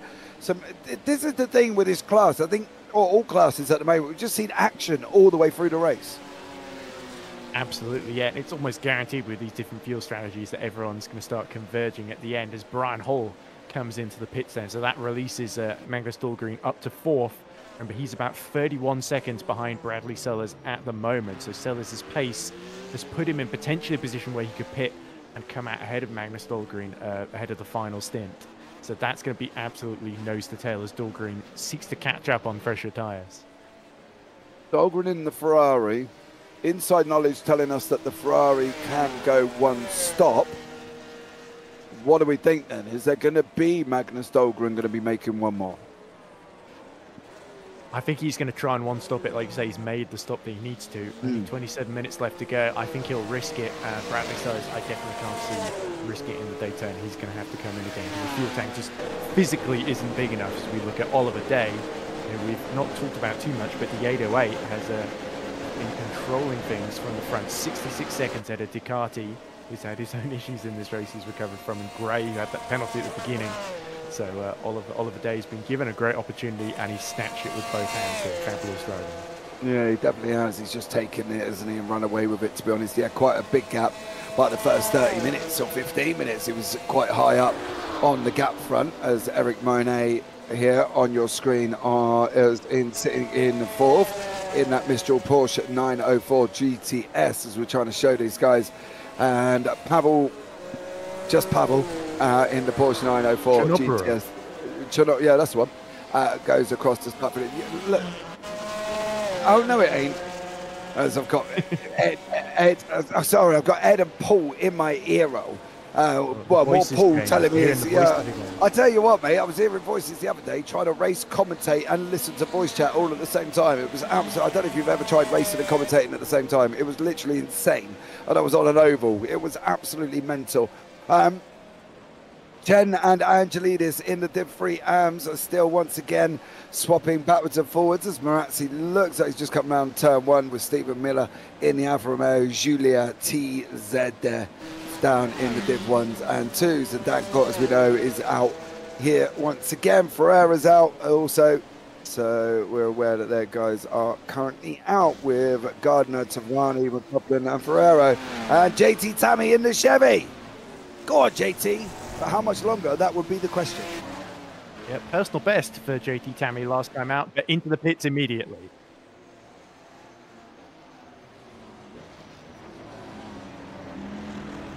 So Tong has a bit of a moment there. Oops, sorry, James. No, mate, you carry on. No, sorry, just I was waiting for Paul to finish, but no one can hear that.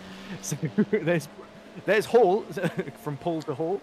And Hall just now 4 tenths behind Tong with that little moment as, Ross Smith, when he said earlier on that he hoped Angus Tong, his teammate, would climb up the order to help him, I don't think he envisioned having that mistake with the oil drum and then falling back right in front of his teammate. But he's holding off Tong pretty well, and those two are going to have to work together to keep Brian Hall at bay because his pace last lap 307.3. It's definitely quicker than that was... I'm getting mixed up because Hall's actually set a much longer lap. It's Tong who set 307.3 and Smith who set 307.1. So Tong is actually pushing to catch up with Ross Smith, his teammate, as we see JT Tammy being serviced in the pit lane, falling down to third. And Dahlgren is almost certainly going to come through Suvic as well. So that's going to mean he emerges in fifth then. So it's going to be difficult for the Corvette C2 to get on the podium here, but it's not impossible for JT Tammy if he has a good final stint. He's done a good one-stop strategy. He's just pitted, isn't he? And he's still sitting in third, or is that just my eyes deceiving me? He's out of the pits, isn't he? JT Tammy's out. Has he actually jumped? Yeah, he's out. So he's in third. He's jumped Dahlgren, yeah. And he's done it by quite a country mile there as JT Tammy. So JT putting the Chevy up on the podium. Has Becky pitted, and does she have to pit again? They've all gone in and pitted at least once. We do think the Lotus should be okay. I don't think it should have to pit. Her and Borman should be good to the end, Phil. So thank you very much for that one. And Kim D for the 808, which is Oliver Day, who's leading his class by literally a minute 8 and has done an absolutely incredible job and has been leading for quite a while. As you see the top 6 getting slightly more spread out here than what we're used to here. And Vesser looks like he's back in the pits in that Daytona. He's 6 laps down. I would be very surprised if he carries on any. And as we said, Bullman and Ely actually going into the pits again. So the Lotus has got the smallest fuel tank. So is he going to allow Barker to close? And this will need to be a quick stop, of course. And it will be a quick stop. So this could be very, very interesting in terms of whether Barker can hold on to the lead and he's able to get out ahead of him. Here's Borman then. teammate Ely behind that. Flash of light behind. That's Barker. I think it's Barker anyway. He's about 8 seconds. But no, this is Cameron Barker. Here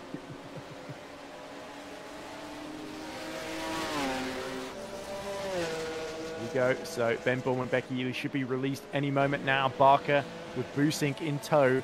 Coming out now. Ben Ballman, has he held on to the lead? That's Angelidis right next to him in the other class then. And Becky Ely, she gets out into second place then. So this has worked out beautifully for the Lotus duo, for the Futekigo monsters. Sorry, I goes really wide.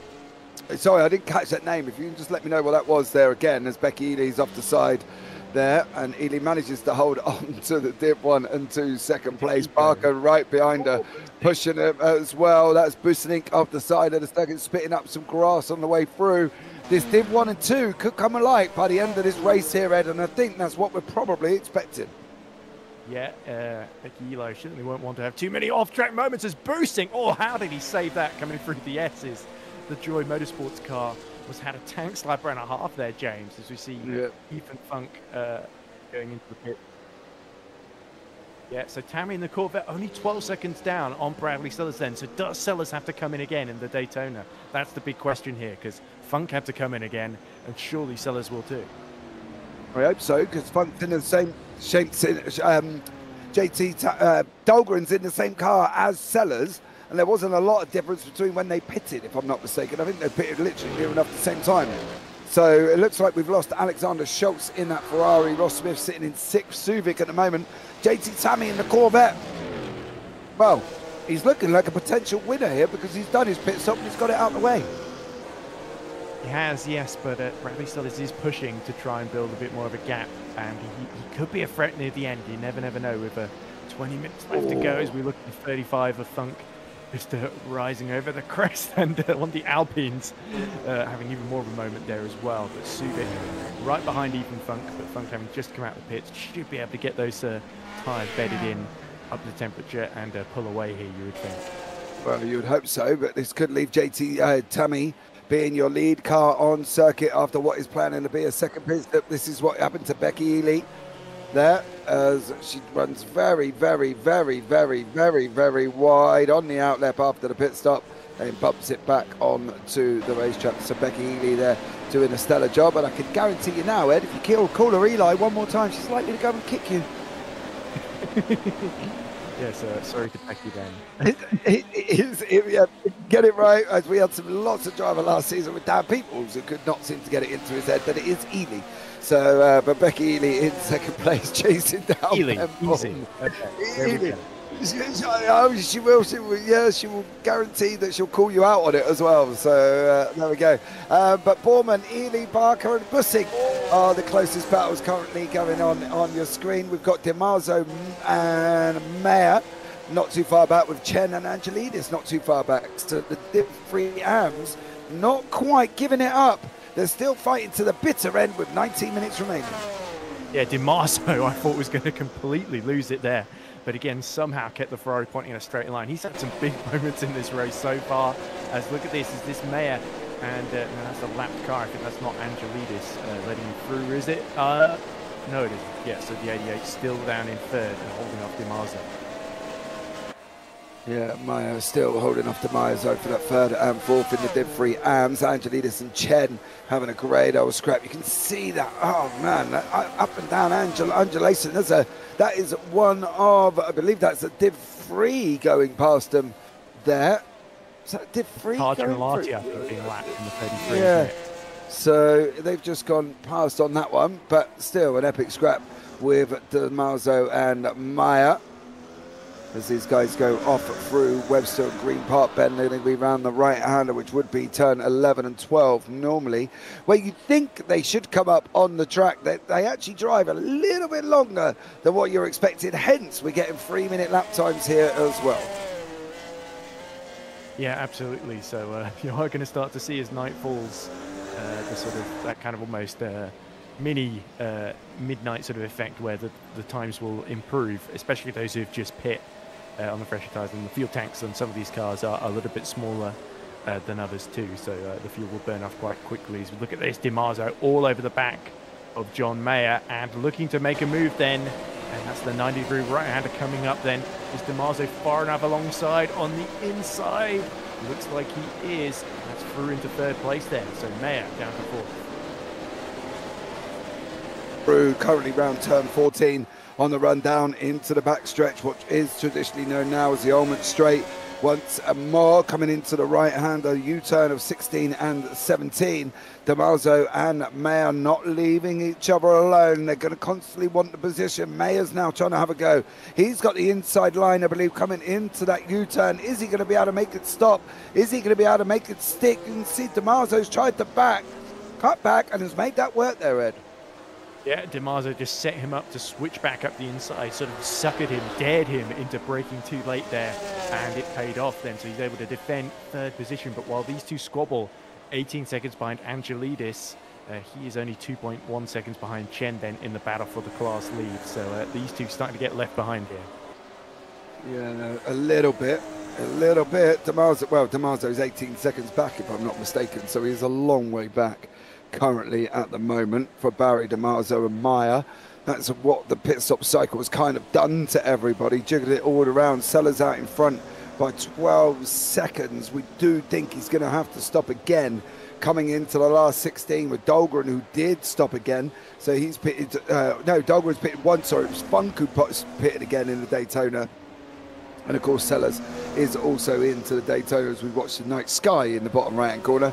As literally at the moment, that is practically all we can see. As it just seems like a nice little scenic shot going on in the bottom right hand side there with Sellers, Tammy, and Dahlgren, with Funk and Suvic and Smith, your top six in the Div 3. Still continually battling on here, Ed. And I think the overall it's just been an epic race, hasn't it, for all of these guys? Absolutely. Even Oliver Day in Div 1 2 AM with that 77-second gap, he's really fought to build that as big as he can, just to make sure that in case there's any niggles, any little last-minute splash and dash, the 808 is going to be absolutely prepared and will have a nice gap to pit into. How dearly Bradley Sellers would love a gap to pit into, because he just he's been able to gain a second on Tammy, because it was 11 seconds just a few short moments ago, but it's nowhere near as big enough as he would really need it to be realistically. So this splash and dash at the end, it's going to be a very tense moment for Bradley Sellers and Rookie Monsters. Do we think, though, he's going to hang on? If he's been saving fuel, he might be able to. The 34 gets a bit loose. Yeah, Barry DiMarzio, I believe that was, with Mayer behind. The battle in front of them. Chen's opened up a 2.3 second gap there.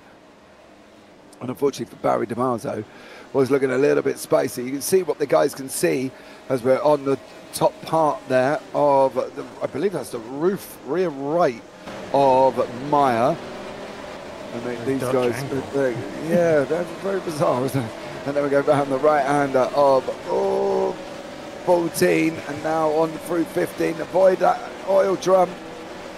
He did avoid it, so now we're on the run down the backstretch and doing an absolutely amazing job. That is looking like one of the closest, if not the closest battle on screen on the track at the moment. Is this Mayer and DiMarzio. Ducati looks like he's had a DNF.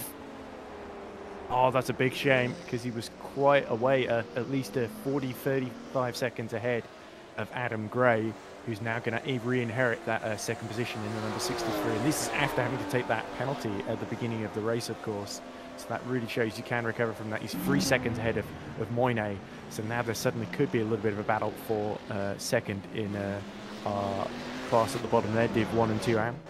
But that is a big shame for Ducati, because that's such a shame with 13 minutes to go to lose that second in class. This was the Angus Tong also being serviced in the pits. Yeah, that's going to release Day with an even insurmountable gap that he's got now. Up front, Sellers has got 13, well, back down to 12 seconds. Dahlgren's 35 back, 40 behind that there with Funk. So, yeah, it's going to be quite interesting to see if Sellers has got to come in. Where's he going to be? This is Mayer and DiMarzio. They're still fighting out in the circuits. They're on their way around Big Bend, coming down into the hairpin here. So an incredible job by these guys. as they still continue to scrap it out. Obviously, the hairpin now has got a nice little hotel overlooking on it. They're currently in the modern day. Here to the outside. Oh, he's going to try and go round. He can't. He's not going to be able to get it. Now he's going to try the inside run from Sellers in the pit. 8 down into 9 and 10. Bradley Sellers did 3. Leader into the pits is going to be JT Tammy. It's looking like it's going to be JT Tammy. He's going to get through, I believe. He has done. JT Tammy has taken the lead as we keep an eye on this battle with Maya and DeMarzo as they're on the run now into the right hand of Webster turn. And then there's going to be the left there, and through that one they go, and off through turn 13 and running down into 40. Yeah, and it looks like Maya didn't quite get the exit that he would have wanted then. So Barry DiMarzo recovering well from that. How far behind is Bradley Sellers going to emerge? He's going to come out just a few seconds ahead of Magnus Dahlgren then. So he's got 3 seconds to work with. That's the battle for the last 11 minutes. He's got to push like hell to try and catch JT Tammy. Yeah, I think this could be JT Tammy's win. Come on, JT. Setting up. Sellers fastest lap 3:04.115. JT's 3:06.029. So 2 seconds a lap. And they've only going to have, what they do, 3-minute lap times, aren't they? 3:06.9. He's only going to have 3.5 laps. Times that by 2. He's only going to have 7 seconds made up if he carries on at 2 seconds. And he's not going to have enough.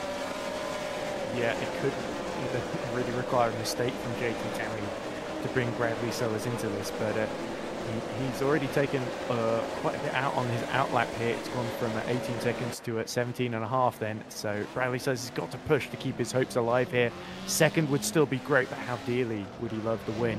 How dearly would JT Tammy love to deny him? Yeah. It's coming down in 16 seconds. The question is can he hold on to that? Can JT Tammy hold on to the lead? He's going to try. He's got to try in that Corvette C2. And once more, he's doing an absolutely stellar job. Maya's DNF'd. John Mayer is DNF'd. Is there a reason on the screen that we can see? I thought he sort of went a bit wide fighting DiMarzo and he dropped to about a second behind, and then something else must have happened. May have been had some sort of technical error on his end then. Well, maybe he just had a straight tech disconnect or something from the server, unfortunately for JT Tammy in the div freeze. So he's John Mayer. John Mayer, sorry, yeah, John Mayer. Sorry, I was reading that at the same time. John Mayer in the 4th place in the div freeze there as JT Tammy still leads us away. Absolutely incredible job. A little bit more spread out than what we're used to at the moment here, Ed, as well. They're a little more spread out. Yeah, certainly are. But of course, they might converge in these last 9 minutes. Ellie has she has closed the gap to 1.2 seconds to her teammate Borman. Is it Ely? Oh, you can keep changing it every time I say it. I thought you said I was saying Ely before, and you said it was wrong. No, you said Eli. Oh, Eli. Okay, right. I've got to say it quickly. I can't worry about whether it's an I or a Y. Yeah, we will correct you because she will correct you. Okay. Well, whatever I say, you don't get on my arse about it. So we're not going to get on any parts of your anatomy. Thank you very much, young sir. As Becky Ely with Ben Borman leading the Div 1 and 2. She's closed up, mind you, though, hasn't she? She's gone, what was it, 2.5 seconds down to 1.1 now? Yeah, so Borman might have to be looking in his rear-ring mirrors before too long. Looks like Barker slowly being dropped out of this fight for the lead. Might have to settle for third at this rate in that Div 1 and 2 pro battle. Yeah, I think it's going to have to, unfortunately. I don't think it's quite going to get close enough. He's not a million miles away, though, with 8 minutes left on the clock. He's not a million miles away, so we could have a nice little three-way fight here with these guys, but I don't think it's quite going to be close enough. Pulled down to 1.7, and we've got 7 minutes. So it is possible, Ed. It is, yeah, and especially if the Lotuses are a little bit short on the fuel tank, but I think they pit close enough to the end. What was it, 25 minutes left to go when they pit, so they should have enough fuel to make it to the end, I think. fairly comfortably without having to save any fuel. So it is going to come down to driving, isn't it? As Angelidis sets a new class best lap of the race in Ifriam as he tries to chase down Chen. This is battling that out here as well. Excuse me, I'm battling a bit of a bugs as well. A flu going around my arms at the moment as well. So Barry Cabrera, is that Cabrera in the yellow and blue there with Grady in front of us in the red? As these guys battling it out once more. So a stellar job from these guys again. They're fighting it out for 25th and 24th on the racetrack, and I believe that is 6th and 7th. 8th in class. Yeah, 8th in class. Yeah, 8th in class there, but it's 24th and 25th overall with all the cars on the race circuit battling away there. So great job from them, Ed, as we're coming into that final little bit. Yeah, it's so important to keep the concentration up at this late phase of the race with just a few minutes, a handful of laps to go. Depending on where you are on the racetrack, of course. Yes, Grady is going to have to pull out the stops to keep the number 50 of Alfredo Cabrera solidly behind him then as we move into the closing stages. And look at Becky, she's only 1.1 seconds behind teammate Borman now. So this is going to be an interesting moment for Ben.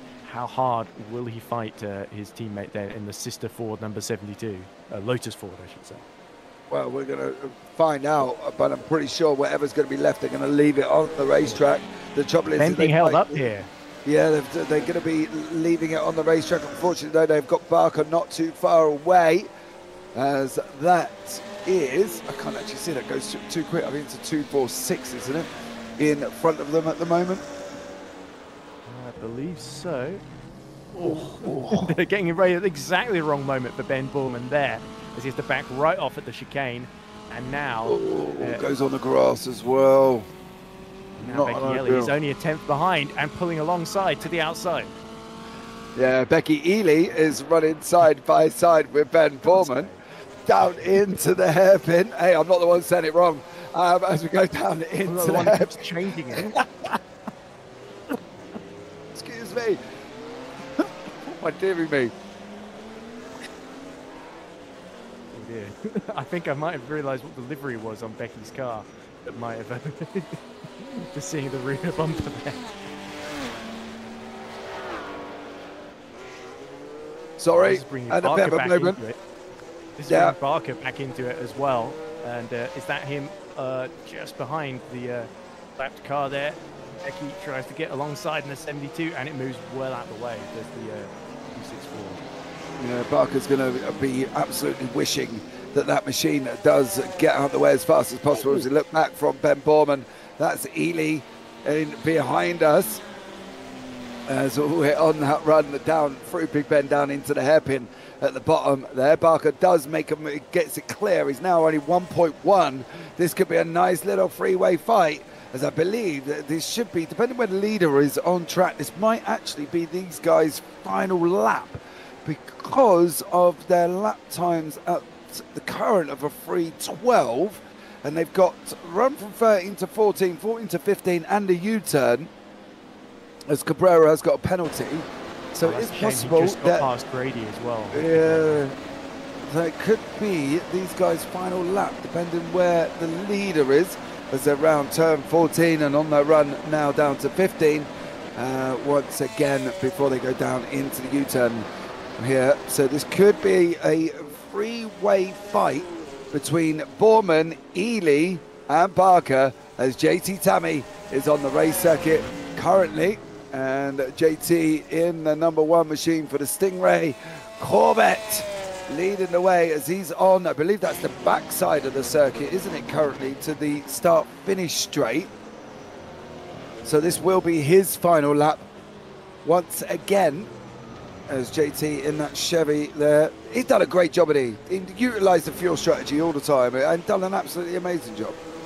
Yeah, he built the gap, and that was really what's put him in this position. Bradley Sutter still catching by about 1.5 seconds per lap, but that's not quick enough to get 12.6 seconds and closing. But he's going to run out of time and run out of laps here. So Bradley Sutter is pushed all he was worth, but just like we saw in Daytona, that late pit stop ended up costing him, and that is the problem with the Shelby Daytona, is that you've really got to build a big enough gap, and if you can't do that, then you end up in this position where you're just chasing and running out of time, despite being faster, and Borman really having to get defensive now. There's another lap car in the way. Yeah, Ely right behind him. That's coming up through turn 4, 5, and 6, I believe, before they go on the run round Big Bend. And going down into the hairpin. Parker to the outside of Ely. They're going to be running through, but there's JT Tammy. He's making the final run here. He's flashing, telling them all to get out the way, please. Here, as he's desperately urging them, so they go 3 wide instead. As JT jeopardizes it, they're 3 wide on the bottom. Oh, Ely's off! Ely's off! Oh no! He's just got it all wrong down in the hairpin. And Barker takes the lead in Div 1 and 2. Yeah, Ben Barker comes from third to first. And unfortunately for Becky Ely, he just got it all wrong into the hairpin on the bottom right there. He just caught an end of it as JT Tammy is coming through the leader by 10 seconds at the moment is JT. He's done an absolutely amazing job. There is Becky Ely on the top left. Oh, steady there, Borman. As he gets a slide on, he takes a position back from Barker. Keeping an eye on the leader. We're keeping an eye on Borman and Barker and Ely on the bottom of his right-hand side.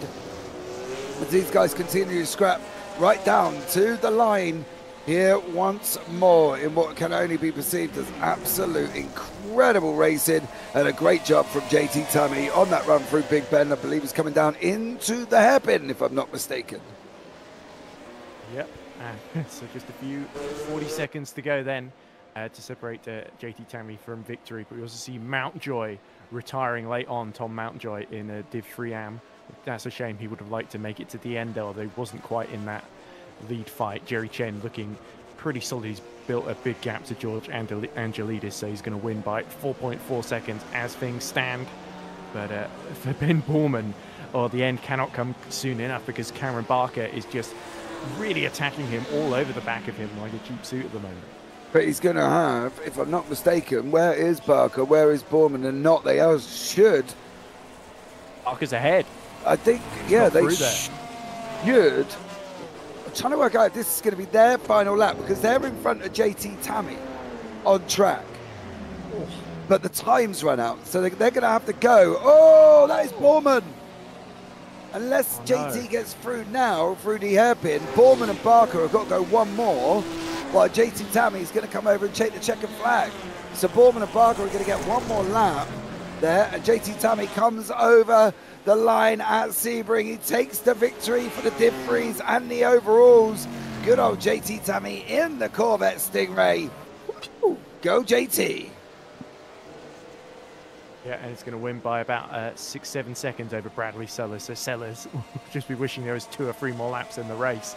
But he does at least hold on to second from Ethan Funk and Magnus Dahlgren in third and fourth. Yeah, they definitely did do there as well. JT Tammy, Sellers, Funk, Dahlgren, Suvik and Hall are your top 6 in the Div 3s. What's happening in the Div 3 AMs? Is Chen over the line yet? As we'll pick up on Jerry Chen. There he is there. It's a bit difficult to see where he is on the racetrack from that shot, to be blatantly honest. I think he's actually... Oh! Like one of the Alpines being sent into the background at the... that looks like the 90-degree right, is it? It's at turn 14, yeah, before they were on a run down the backstretch down into turn 16. Jerry Chen's going to come over and take the win in the Div 3 ANs after fighting it out for most of the race with Angelidis. And now Jerry Chen opened up a 3.1 second gap and has done an absolutely incredible job after the pit stops. He's just kind of broken away.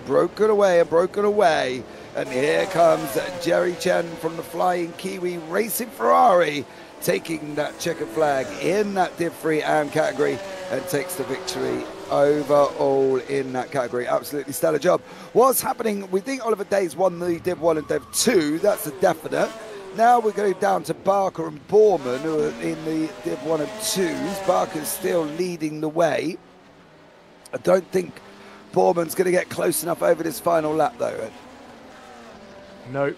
I think that mistake at the U-turn really cost him. So Cameron Barker just bided his time in third and let the Lotuses run into trouble. And the Alfa Romeo Giulia TZ number 79 has profited as a result then. Yeah, he definitely has. This is going to be coming over the line now. So great job from these guys. Great action all the way through, really. Absolutely, yeah. There wasn't really too many dull moments in this. You see somebody else getting U-bend catastrophically wrong and rejoining. Ooh, that's not one of the other Lotuses, is it? It's only an odd livery there. I can't tell from this distance. Looks like a dot on there. No, it's one of the black and white. It's the 174, of course.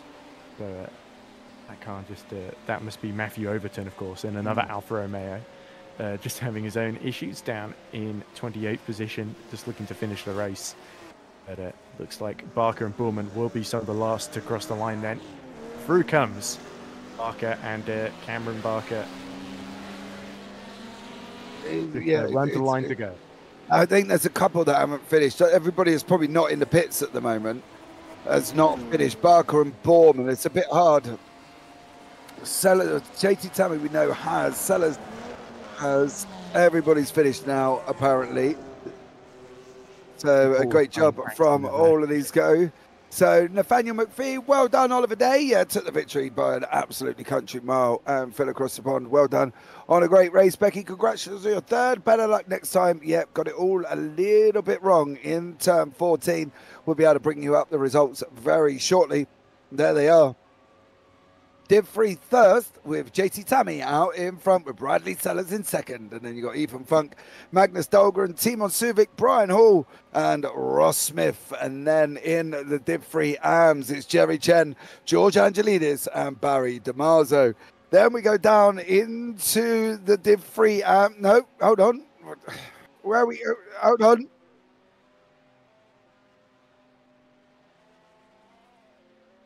Right, Div 1 and 2.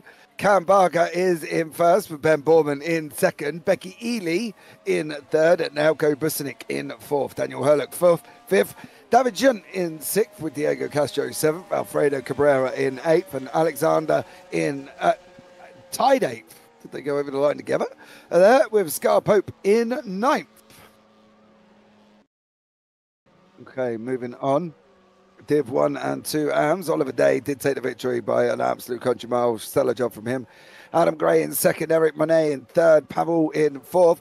James Bowders fifth. Filippo Marazzi sixth. Stephen Miller in seventh. Felipe Ducati in eighth. He didn't finish, I don't believe. He DNF'd with Santiago Dancourt and Fernando Ferreira DNFing as well. Now, moving on.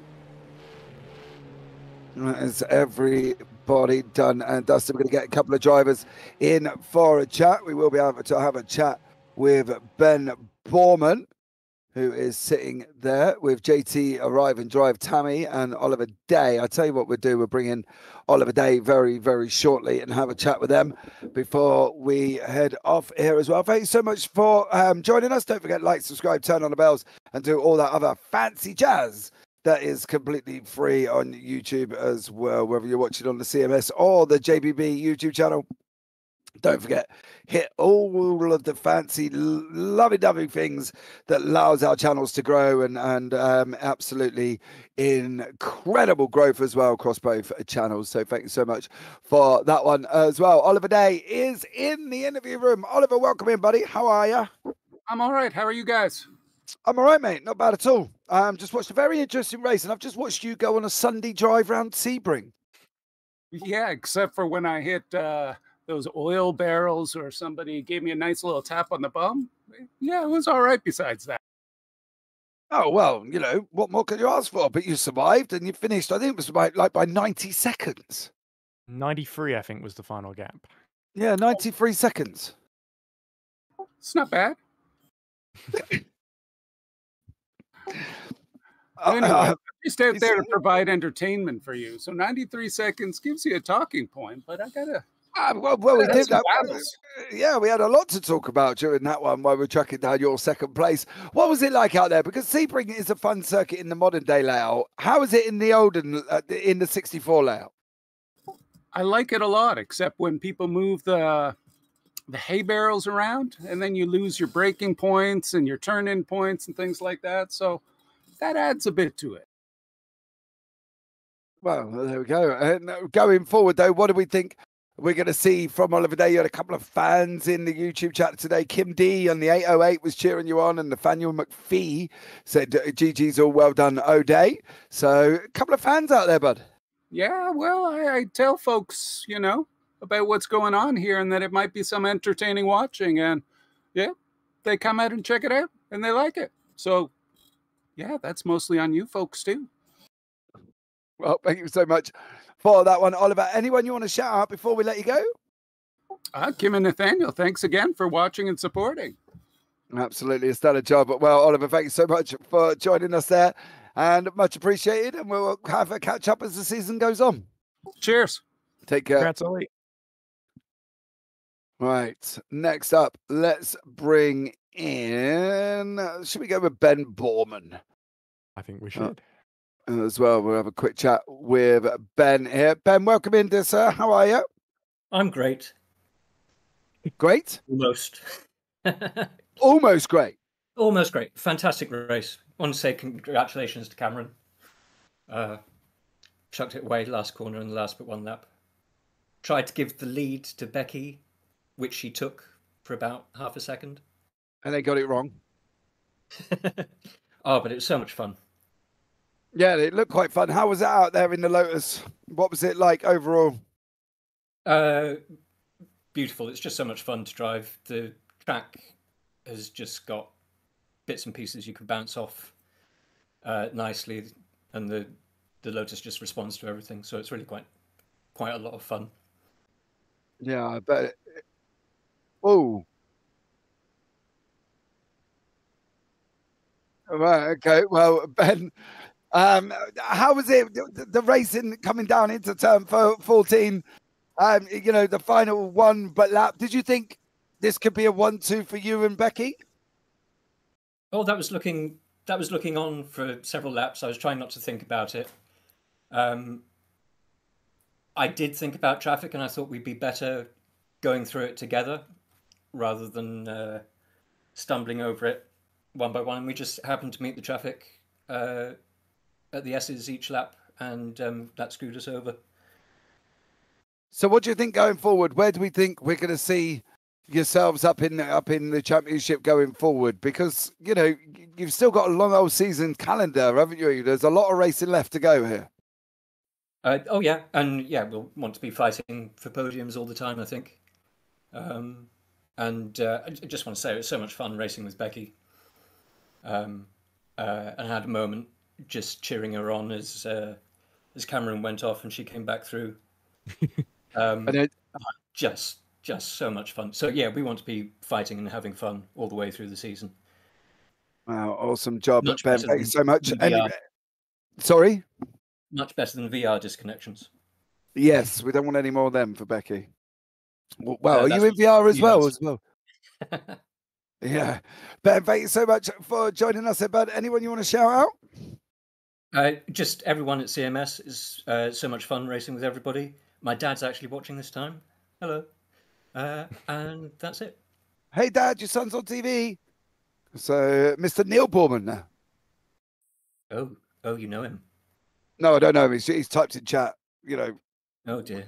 Well done, Yeah, everybody. Neil Great did say, event. I'm here to cheer on my boy. So I assume that meant he was your dad, but I didn't want to say anything just to make sure. I'm not quite sure what else he's going to be, but yeah, hopefully we'll go with that one. But he said, well done, everybody. Great event. Thanks for the mention, James. So there we go. Well done, Ben. Thank you so much. Yes. And we look forward to seeing what else you can do over the season. I hope so. Take care.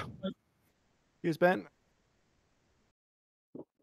Right, next up, we have got Jerry Chen. We're going to have a chat with Jerry after some epic scrapping with George Angelidis, Barry DiMarzio all the way throughout the race, and some actions with John Mayer as well. He managed to take the victory in the Div 3 AMS. Jerry, you welcome in, buddy. How are you? I'm good. Hey, guys. That was epic. Whew. That first, I don't know, like 10, 12 laps, the four of us were just all over each other. It was so awesome. Yeah. Yeah, it definitely was going forward. What did you think? Did you wonder how it's going to end, though, Jerry? Because you know, when people get close together like that, it's always going to be difficult, and it always generally will end one or two ways, won't it? Well, I mean, the four of us have been racing together a while, so I think we're pretty good. We give each other room if somebody's on the inside in the braking zone, so there's no chopping people off. So I thought it was pretty good. But yeah, I could tell, like, I was stuck between George and Barry there for a while, and I could tell Barry was very loose on the brakes and George was very loose on the throttle. So I was just sitting in the middle waiting for one of them to make a mistake, saving my tires. And I think George used up his rears because the second stint he was losing time to me pretty fast. So but yeah. After that, I think it was after the pit stops, I think, as well. He dropped right Yeah. off, and I think that was the thing. Was it always going to be tough on tires, and did you always think you'd get the one stopper with the fuel? Yeah, I was saving fuel the first stint just to make sure. I think I had about 1.5 laps of fuel at the end, so it was close. But I think if you save fuel the first stint, you could definitely do it. But it was so much fun just racing the four of us. That I was like, oh, I gotta save fuel. Oh no, but I gotta rev it to redline to keep up with George. Yeah, if in doubt, flat out, mate. Yeah, You'll take the fuel stops when you take them, right? At the end of the Exactly. day, you know, Yeah. if we have more of the same from you guys, like we did here today, going forward, how do you think the season's going to be? Oh, I think it's gonna be like this every race. The four of us, you could tell from the race laps, we're all about the same lap times, and it's just who's braver going to the brakes into each corner. Yeah, it's gonna be cool. Yeah, absolutely. Well, Jerry, thank you so much for joining us there, bud. Anyone you want to shout out before we let you go? Nope. Thanks for the broadcast, guys. No worries, Jerry. Take care, mate. Have a good one. Bye. Thanks, Jerry. Right, next up on the list, the man who has taken the victory with his one-stop strategy, pulled out an absolute masterstroke, and he finished in my favorite car as well, the Chevrolet Corvette Stingray. JT Sammy. JT, welcome in, buddy. How are you? Oh, I'm pretty good, man. Pretty good. Dude, you just went out and won the Sebring. Yeah, no, it was definitely good for me. I mean, the strategy worked out well, and I stayed relatively out of trouble. So it was good. I'm glad I was able to do it. I love this track. Yeah, and you won by 9 seconds. Yeah. That's the fuel advantage. Did you think, though, that when the guys behind you, in front of you, like, you know, we had Bradley Sellers went in, didn't he, in the Daytona, and I think it was Ethan Funk went in. Did you sit there and think, I'm going to do this? I'm actually going to win this? Not until about the final 10 minutes or so. I was a bit worried about the Shelby's pace early on to pull enough of a gap to the point where they could catch up to me at the end. Luckily, that wasn't the case for me. But it was definitely a bit of a worry. I had forgot that Bradley was in the Shelby going in the final stint. I thought he was in a Ferrari, so I was actually quite worried that he was going to make it to the end. And based on the timing, it looked like I was possibly going to have to do an extra lap, which I didn't have the fuel for. Yeah, well, you had loads of time, JT. I just want to slow it up a little bit. Make sure you didn't have to do that extra lap there going forward, though. Where do we see the Stingray? You're the only one in the field. Where do we think you're going to be placing it? Oh, I don't know. We've got some tracks up ahead that's going to be quite difficult for me. Just the nature of some of these tracks. I mean, next I believe we're at Targa Floria. Mm-hmm. That's going to be a bit tricky. Spa, I'm not sure on the old layout. I'm expecting hopefully a good run at Le Mans. If the brakes hold up well. But yeah, some of the hill climbs, Goodwood, I think we'll struggle a bit more pace-wise. Did Ross update you what's got to happen at Le Mans at all, JT? No. So he hasn't said that. Basically, I thought he might have put the announcement out before, where basically he said everybody's got to start in their kitchen and then run to the rigs as they hear the buzzer. I'm in for that.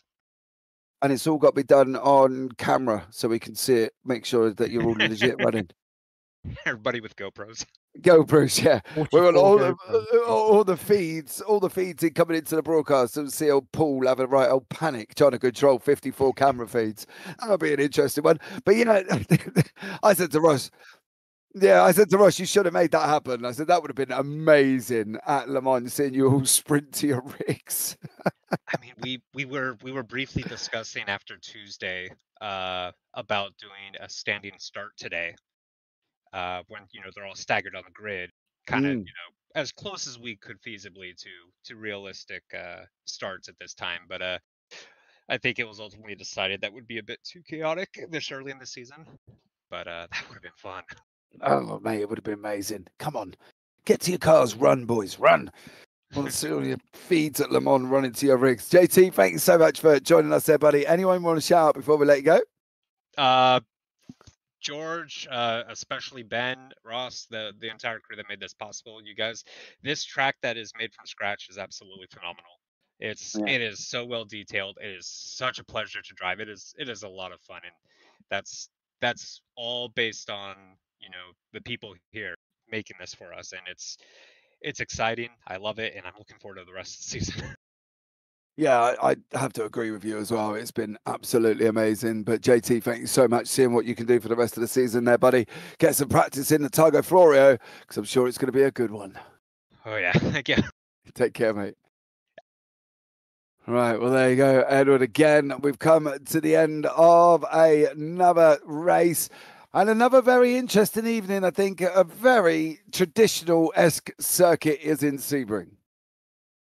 Yeah, exactly. And as JT so rightly pointed out, what a fantastic mod they'd put together there, because it really showed off the very best of this 1964 VWSC sort of championship. And we saw up and down the field that lovely fight with the Div Friams with Chen Angelidis DiMarzo. I think that was definitely a big highlight, but also the field up and down the field. And of course, that close finish in Div 1 and 2 Pro with Cameron Barker beating the two Lotuses of Boorman and Ellie. Or is it Ely? Ely. There we go. That's why I should have a last stab at it so you can make fun of me. I'm not saying anything. I'm not saying anything. I'm refraining. Even Paul's refrained, and he's normally the first one to pipe up in our hero. Yeah, I as well. Yeah, he does it quite a lot, mate. You get used to ignoring him by the end of it as well. Right, guys, that's going to bring us.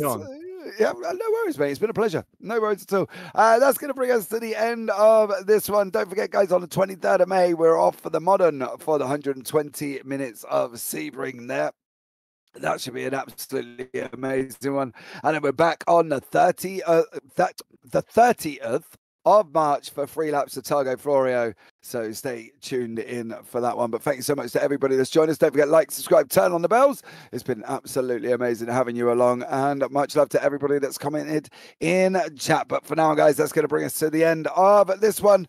Don't forget, plenty more racing coming up on JBB. We've got no field and about 6 broadcasts going out tomorrow. So if you've got nothing to do on a Sunday and you want to watch great racing, tune in at the JPB YouTube channel as we kick off the morning with some GT3s with the Australian Premier Endurance League. But for now, guys, I've been James Parvitt. I've been alongside Edward Hunter and alongside the man on the cams in the background, Mr. Paul Glover. But for now, guys, from all of us up here at the JPB booth, take care, have a great week, and you never know, we might see you on a track sometime. Good night.